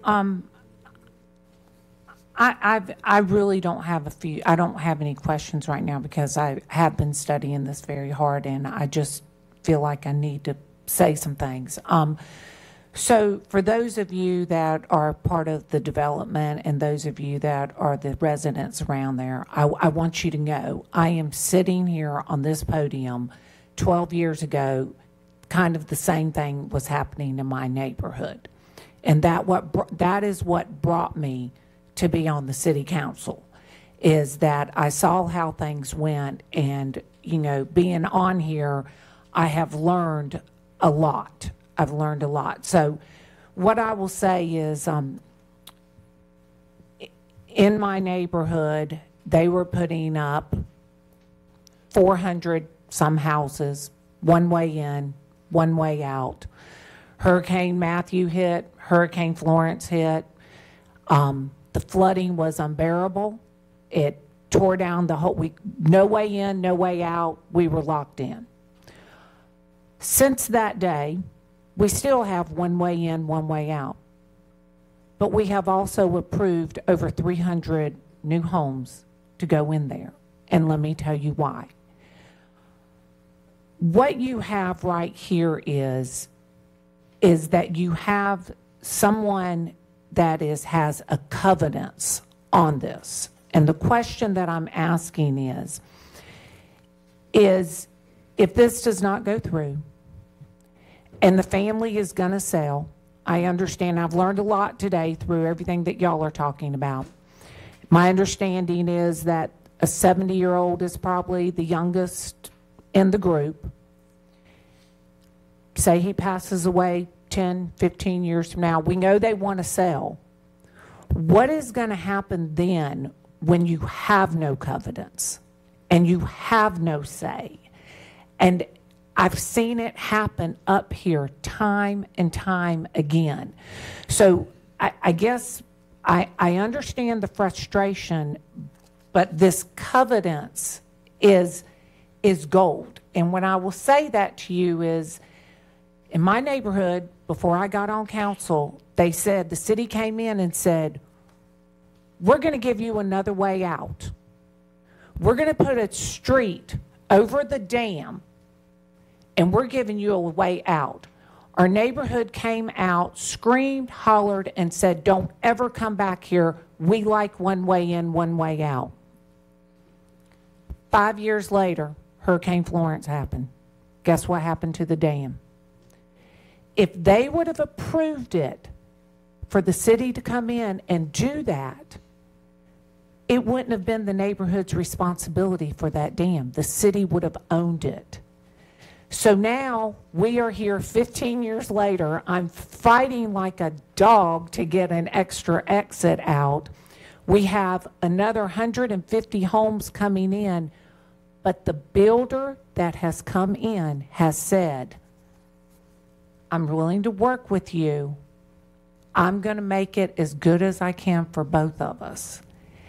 And I think at the end of the day, having this is kind of something that you have a voice instead of someone that comes in and buys it and says, I don't care. They're not from Fayetteville. Don't have to see you in the grocery store every day. So I really think that you really need to think about that. And then my next question is, and I don't know who this question is to, but if this does not get passed for this, my understanding is you can build under the county regulations. And I know Councilmember Hondras will tell you up and down, we are one of the only cities in the state that has stormwater prevention, stormwater unit that comes out. Their stormwater for the county is nothing compared to what happens in the city of Fayetteville. So I understand, I fully understand, but it's not just somebody building and leaving. You have a covenant here saying you can do this, you can't do this. So I just felt like I needed to say that out. So with that, I will go to Councilmember Hondros. Thank you, Mayor Pro Tem. I am indeed a big fan of our stormwater department. So I don't know if staff can answer this or not, but to the best of my knowledge, so the City of Fayetteville stormwater ordinance requires minimum 10-year design. I think the county's is 1 to 2 year. I don't know if anybody here can confirm that. Byron, of course, is getting it.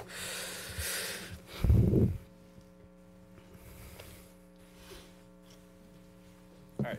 So the county doesn't have permitting authority for stormwater. That would fall under the state. So DEQ would be the permitting authority if you were to develop outside of the city limits in Cumberland County. Those stormwater requirements would be the state minimum, which is, as I said earlier, related to water quality only. They're worried about total suspended solids, nitrogen, and phosphorus entering our waters. The City of Fayetteville stormwater ordinance is more restrictive. We have to meet the state minimum standard, so the design standard for anything in stormwater in the city would have to meet that 1-inch storm for water quality, but we also have to limit the peak discharge for 1 to 10 years, and in cases where you have documented watersheds with stormwater issues, we can require stricter restrictions. So the county, I don't know if the county even has a stormwater department, but they are not the permitting authority for stormwater. It would be the state. Right. No, there was an interlocal agreement with the city, and then our permit, MPDS permit with NCDEQ is a phase 1 permit. Correct. When they opted out, when the state gave that option, so the state does the phase 2 permit. So we do quantity and quality. They just looking at the quality side, the environmental quality side is what you're saying. Correct. Gotcha. Thank you, sir.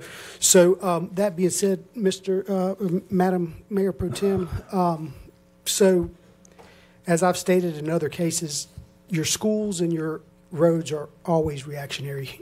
NCDOT is not going to build a superhighway and wait for development, nor is the city. Same with schools. You address those issues and improve them once the safety needs improving, once the capacity needs improving. I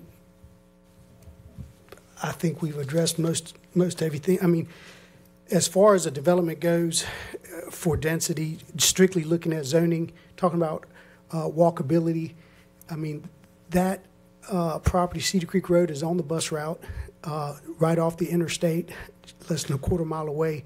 It fits all the parameters. When we talk about, I think, safety was mentioned. The city of Fayetteville plans to put a firehouse out there. I think it's Firehouse 16. These are all things that will enhance it. All the development, I think, council members from that district have advocated for Parks and Rec enhancements east of the river and that side of town. Rooftops are the catalyst to all of that. So with all that being said, I'll yield to my colleague from District 2 if he chooses. If not, I'm prepared to make a motion. Would you like to make a motion, Councilmember Hondros? I move that we approve the map amendment to MR5CZ as presented based on the evidence submitted and find that the map amendment rezoning is consistent with the future plan of the city demonstrated by the attached consistency and reasonableness statement with an update to the land use plan to reflect this map amendment. Second. That is a second from Councilmember Hare. Council, I ask for your vote. Any discussion? I'm sorry. Okay, I ask for your vote.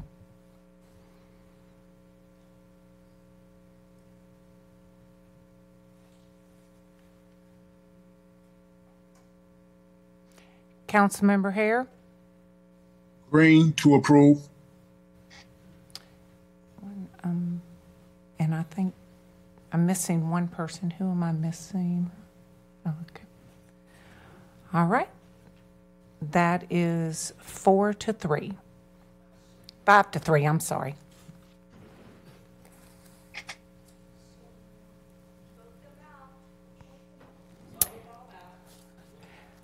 Please keep your comments to yourself. Thank you.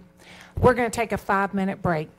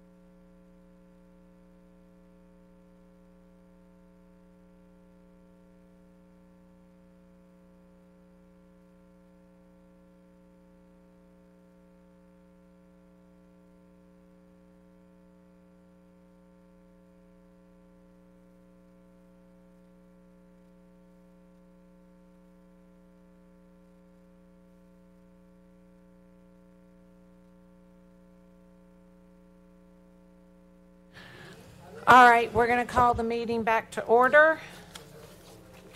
So let's go to 8.04. Mr. Harmon. Thank you again, Mayor Pro Tem and rest of council. The last public hearing that Development Services has this evening is an annexation request, A2402. This is related to the rezoning request that you just heard on Cedar Creek Road. It is owned by the same group, Cedar Creek Road LLC. 4 properties located along Cedar Creek Road, just under 28 acres in District 2. Just a reminder of kind of the area that we're looking at on Cedar Creek Road and Fields Road across from Locks Creek. This is your annexation exhibit. It has gone through our property management division with the city, and they have found the property be sufficient for annexation, meeting the requirements of the ownership. A couple of photos of the property, the house on the corner that's already in the city, and then some of the property, and the property behind it is part of the annexation plus this property below. More pictures of some of the subject property. It's actually kind of behind these buildings, and then over on Fields Road. Then we have some of the properties surrounding, including some commercial, some single-family residential, and some undeveloped. Again, this one is a map showing the water and sewer in the area. The professional planning staff does recommend that City Council move to approve the draft ordinance annexation 2402 at 1666, 1674 Cedar Creek Road, and 1678 Fields Road, and unaddressed on Fields Road. The petition does meet the requirements of North Carolina general statutes. Real Estate Department, again, has verified the sufficiency. Departments and divisions report that they can absorb the expansion of services with minimal additional resources, and the annexation will lead to an increase in property taxes in the future. With that, that would conclude the staff's presentation at this point. If you would hold any comments or questions for staff till after the public hearing. Thank you, Mr. Harmon. And with that, I will open up the public hearing. Mayor Pro Tem, we have 2 speakers. Our first speaker is Mr. Jonathan Charleston. Good evening again, Mr. Charleston. Good evening. Would respectfully request your consideration of approval. Thank you.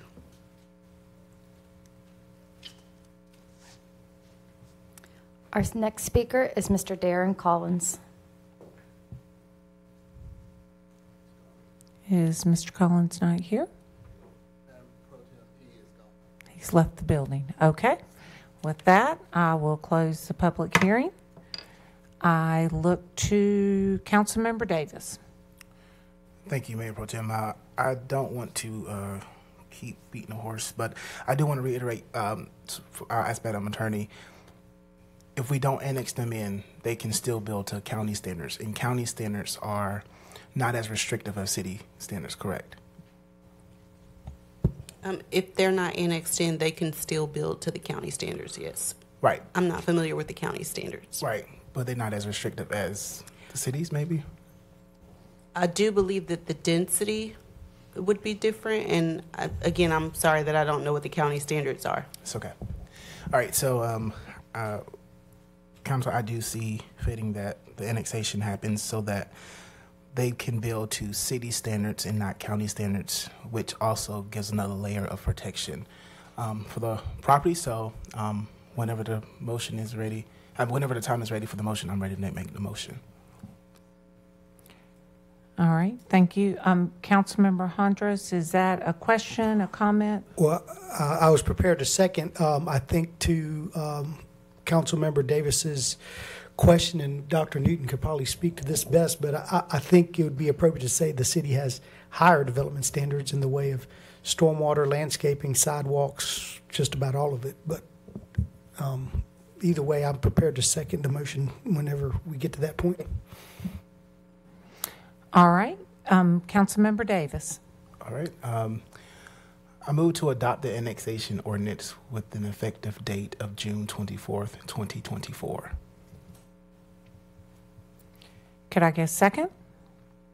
And that would be Second. Councilmember I'm sorry, Councilmember Hare. Councilmember Hondros got it first. So do I have any questions, discussion? All right, I call for the vote.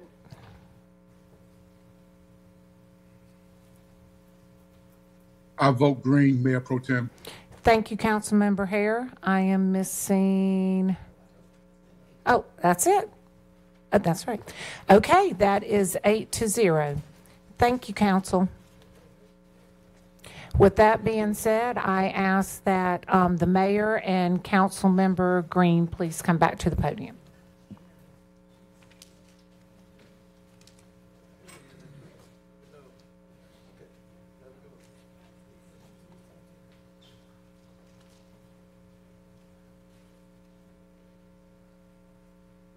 All right, thank you, Mayor Pro Tem. Thank you, Council.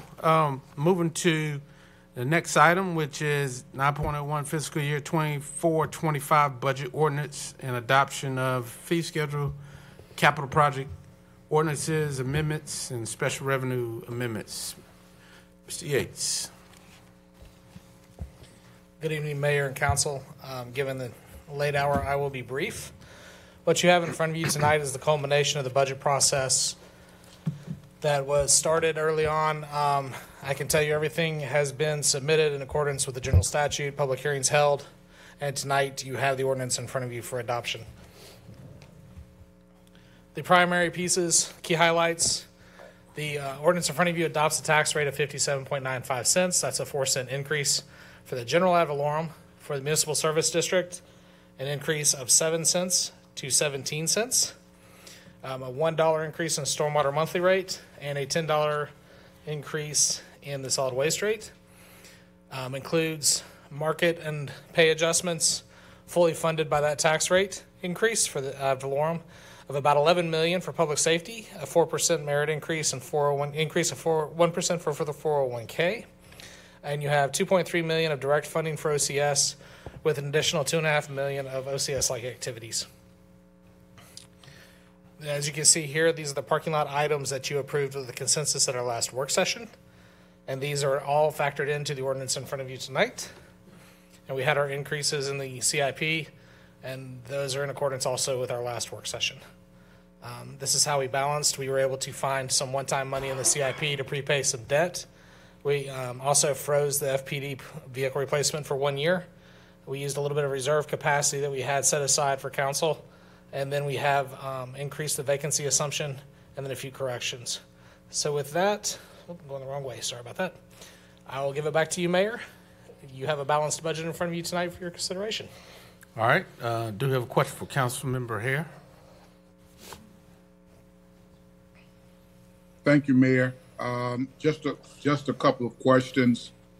On that $500K for our pickup of our thoroughfares, I guess clarity for me personally is let me understand what are the improvements with this $500K. How many pickups would it be? How further does this take us than FY20, presently FY24? Thank you, Councilman. That's a good question. This $500,000 additional is to maintain the current service levels that you have in FY24. As we went through the budget process, this was one of the things that was reduced to try to bring the budget in balance.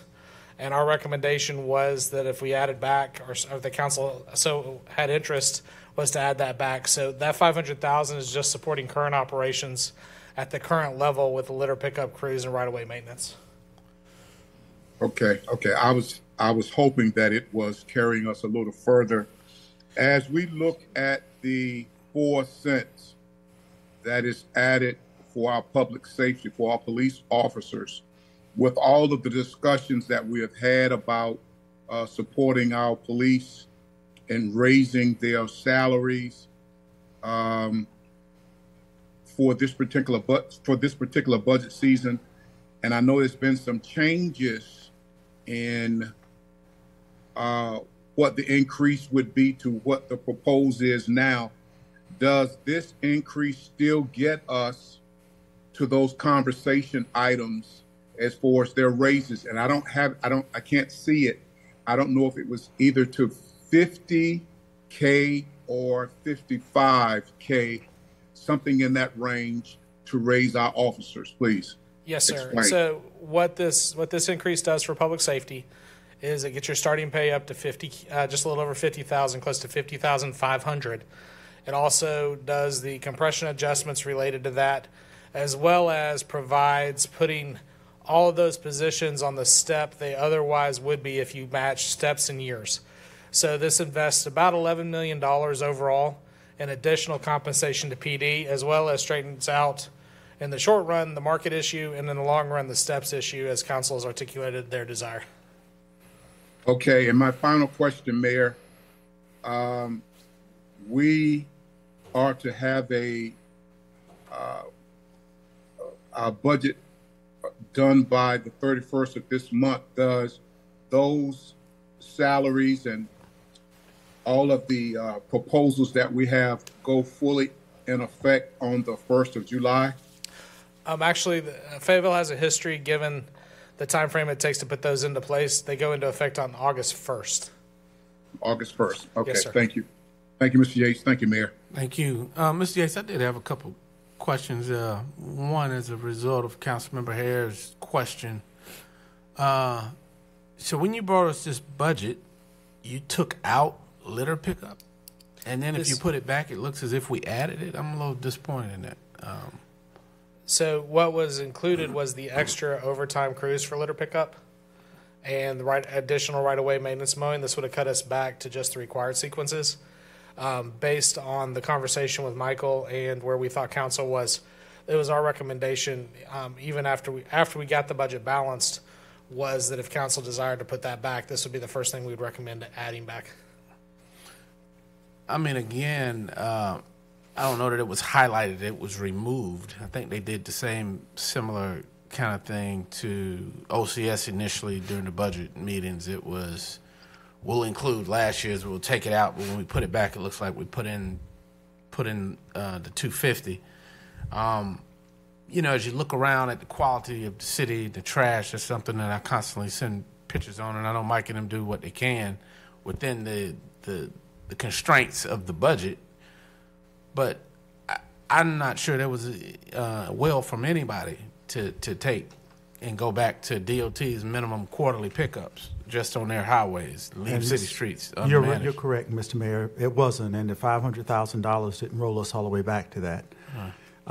One of the things that Jeff, that we've covered in the budget work sessions with council up to tonight, where we're hopeful that you will adopt a budget, is that we were able to trim some $8.1 million out of the budget, and we shared that list with the council as well. This on top of $9 million of less tax revenue that we received because of the sales tax agreement with the county. In addition to that, the recommended budget that I proposed had a 5-cent increase recommended in it. And again, as Jeff said, with your support and council's guidance, we were able to reduce that to 4 cents. Simply put, we have we are delaying replacement of vehicles. We are doing a hard freeze on some critical positions in the city.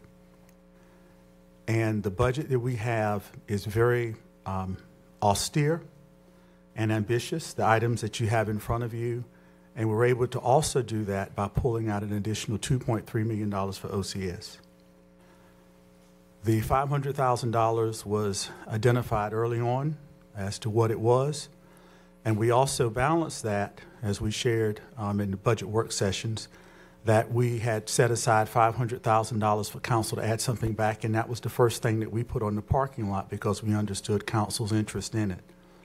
But to get to the balanced budget originally, and to make sure that we took care of what council's number one goal was, which was the recruitment and retention of public safety staff. That is more than $10 million worth of salary increases that we have proposed and council has approved if you adopt the budget, with a 4-cent tax rate increase that generates about $6 million. So $4 million additional money we had to find in the budget to support the police, fire, and 911. A loss of $9 million in sales tax revenue, cuts of more than $8.1 million to the budget, freezing critical positions. I just want to say to Jeff and Kimberly Leonard and to the council, thank you, because I don't know how we did it. The challenges continue to get heavier. Next year, when we are here and we're discussing this, we will hopefully have new tax numbers, and the challenges will just seem like they're getting greater. But what is in front of you is a continuation of services, and there's also, I think, Jeffrey, the second line on the parking lot was $100,000 for beautification and spot repair.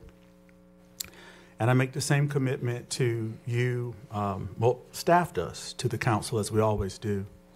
When we get to the year and we run out of money for beautification or for demolitions or any sign replacement, and that was one of Councilman Behair's concerns as well, we will alert the council at that point in time. We hope their revenues come in stronger than what we've anticipated, and we will bring it to council's attention, hopefully for reappropriation of additional funds. But simply said, this has been a very, very challenging year, particularly given the need to find and fund the much needed and well-earned increases for the public safety staff and general employees. All right, Councilmember Thompson. Thank you, Mr. Mayor.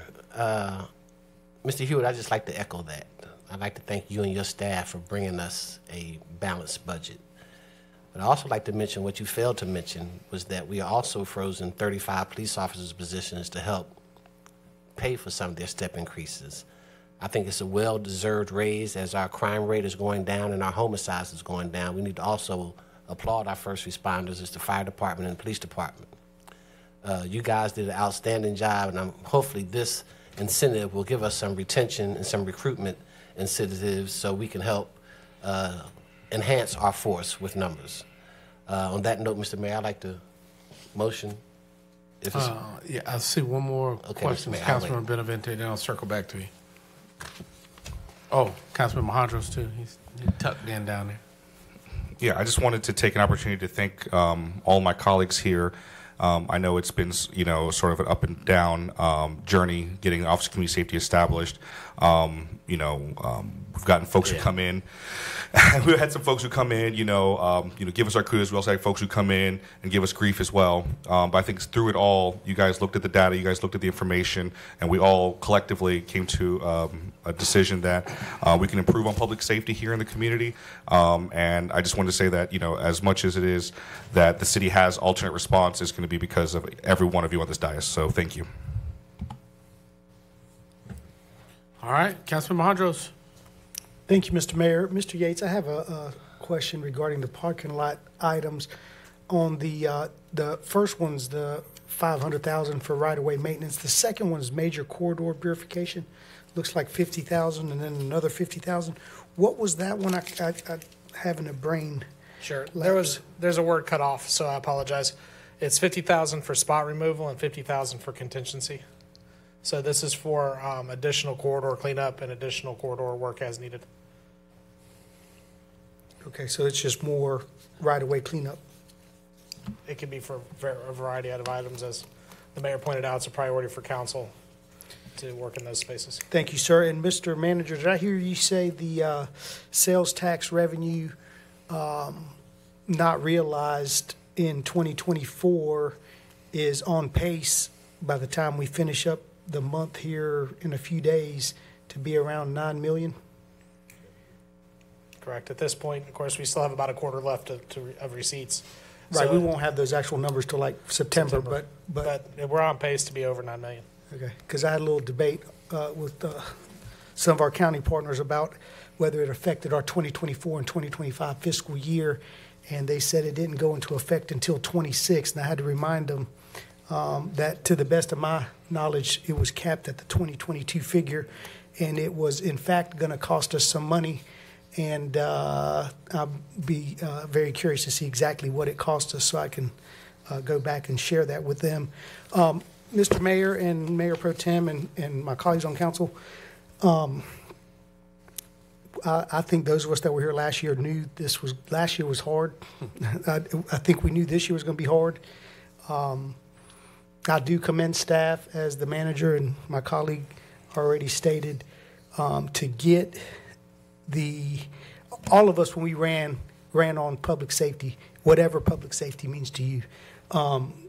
So to make public safety and get our first responders, as my colleague eloquently put it previously, not all that they want, but all that they deserve. To be able to fund the Office of Community Safety that we've worked on for better part of 2 years now.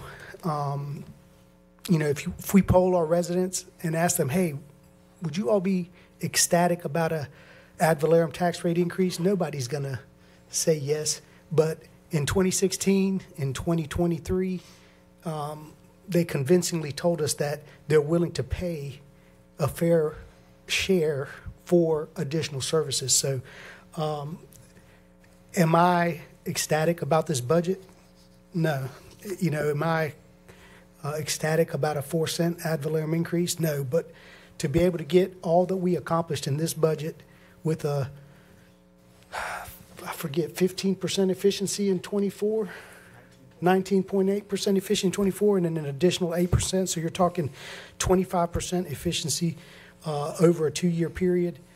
It'd be easy for me to let you all in consensus pass the budget and me vote against it just because I typically don't like tax increases, but that would also be the cowardly thing to do. So I'm prepared to support this budget when we get there. Thank you, Councilmember Hondros. That is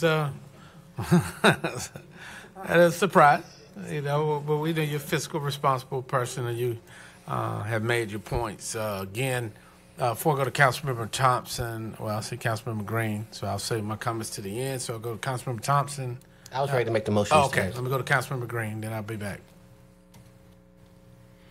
As the new kid on the block, or one of the new kids, Councilmember Davis and I, this was a very difficult process, and I knew that it was going to be that coming in.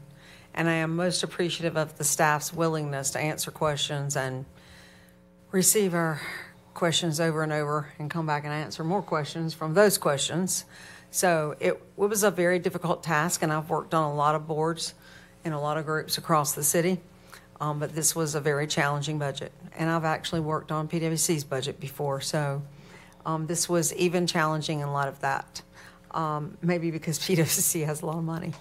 Glad to hear you say that. You're Former welcome. Commissioner. I figured that everybody was Lexi. doing so well tonight, I would not stop the train now.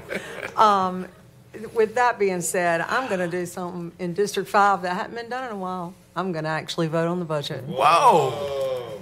Is it snowing outside? What's this? Well, listen, before I go to Councilman Thompson again, just to echo, I don't want to belabor this, but for the listening audience, this council did not take lightly, or they took in consideration every impact that we could think of to provide the services that you're accustomed to. I mean, we sent them back over and over again to find other ways to do it, to be conscious of the fact that people are recovering financially and economically, but you still want service and you want to feel protected. And so I would like to commend Councilmember Thompson and other colleagues who were very adamant to make sure that we maintain a competitive rate for our police department and our first responders, that issues that had existed from previous years were addressed with staffing and compression. And staff stepped up, and so Mr. Hewitt and to Mr. Yates, we appreciate that. And so please know, take solace in knowing that this council worked very hard over multiple meetings to get to a point that we believe was a good balanced option. You know, we don't have the option like the federal government to pass unbalanced budgets and to figure it out after the fact. We had to balance it, and we've done that. So I do commend my colleagues and the manager and his team for that. So with that, I'll go to Councilmember Thompson for. Thank you, Mr. Mayor. Councilmember Davis, and then you told me you wanted to. I'm speaking. Okay, all right. So Councilmember Davis, then Mayor Pro Tem. Did you have something? No, I was making a motion, but you got something. Oh, okay. Of course, like Councilmember Green said, this is my first budget, but I do want to thank staff for all your hard work. And as I advocated for more code enforcement, because we get code enforcement calls almost every week, I think it was important to get more staffing for code enforcement. But I am ready to discuss next year's budget because there's some things that I want to see more happen in District 2. So I'm excited about it. Thank you. All right, thank you. Mayor Pro Tem Jensen. So I will be quick. I do want to say that this has been a challenging budget, but I do appreciate everyone sitting up here because the worst thing that you can say in an elected position is, it is what it is, and walk out. And we did not do that. We worked really good as a team, and I appreciate staff that there were a lot of questions that were asked. There was a lot of meetings, and everybody showed up to the meetings and showed real concern, especially of our public safety. So before I end, I do want the public to know we are raising the taxes, the 4 cent, but we are also out looking for grants, and it is consistent with our staff. And if you ever see anything or ask about a grant, this or that, staff can pop it off right there, say, we're doing this, we're doing that. And I will tell you, that is something new and exciting for the city of Fayetteville that we have been working on for probably the past 8 years. So it's finally coming to fruition. So we are growing and moving forward, and I would really like to personally thank staff and the council. Thank you. Thank you, Mayor Pro Tem. Councilmember Banks McLaughlin. Would hate to be the eyeball. No, but seriously, to our staff, thank you for implementing our ask, and for the community, thank you for your input.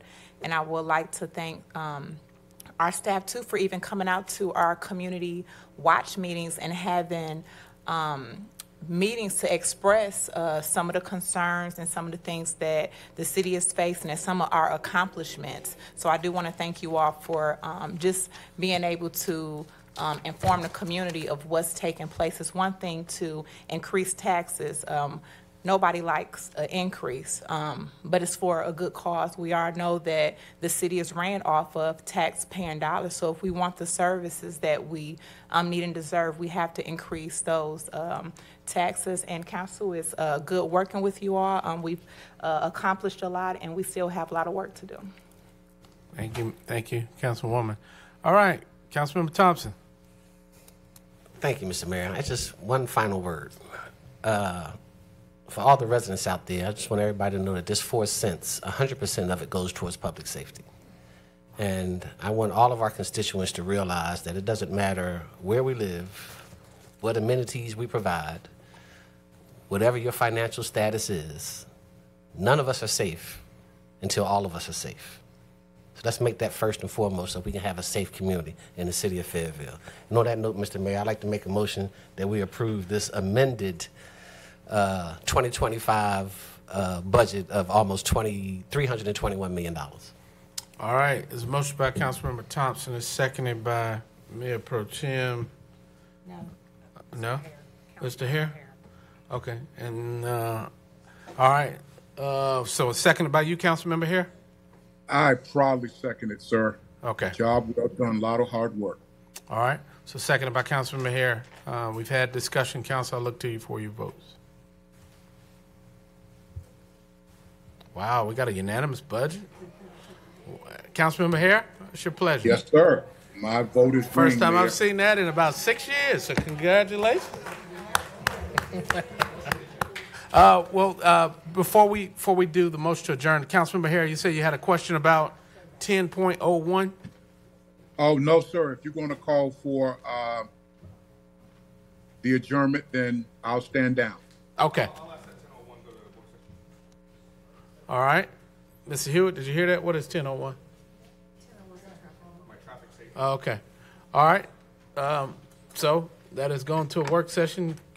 Any consensus needed by you, Mr. Hewitt, or you got it? All right. So council, motion to adjourn? All right. Have a good evening.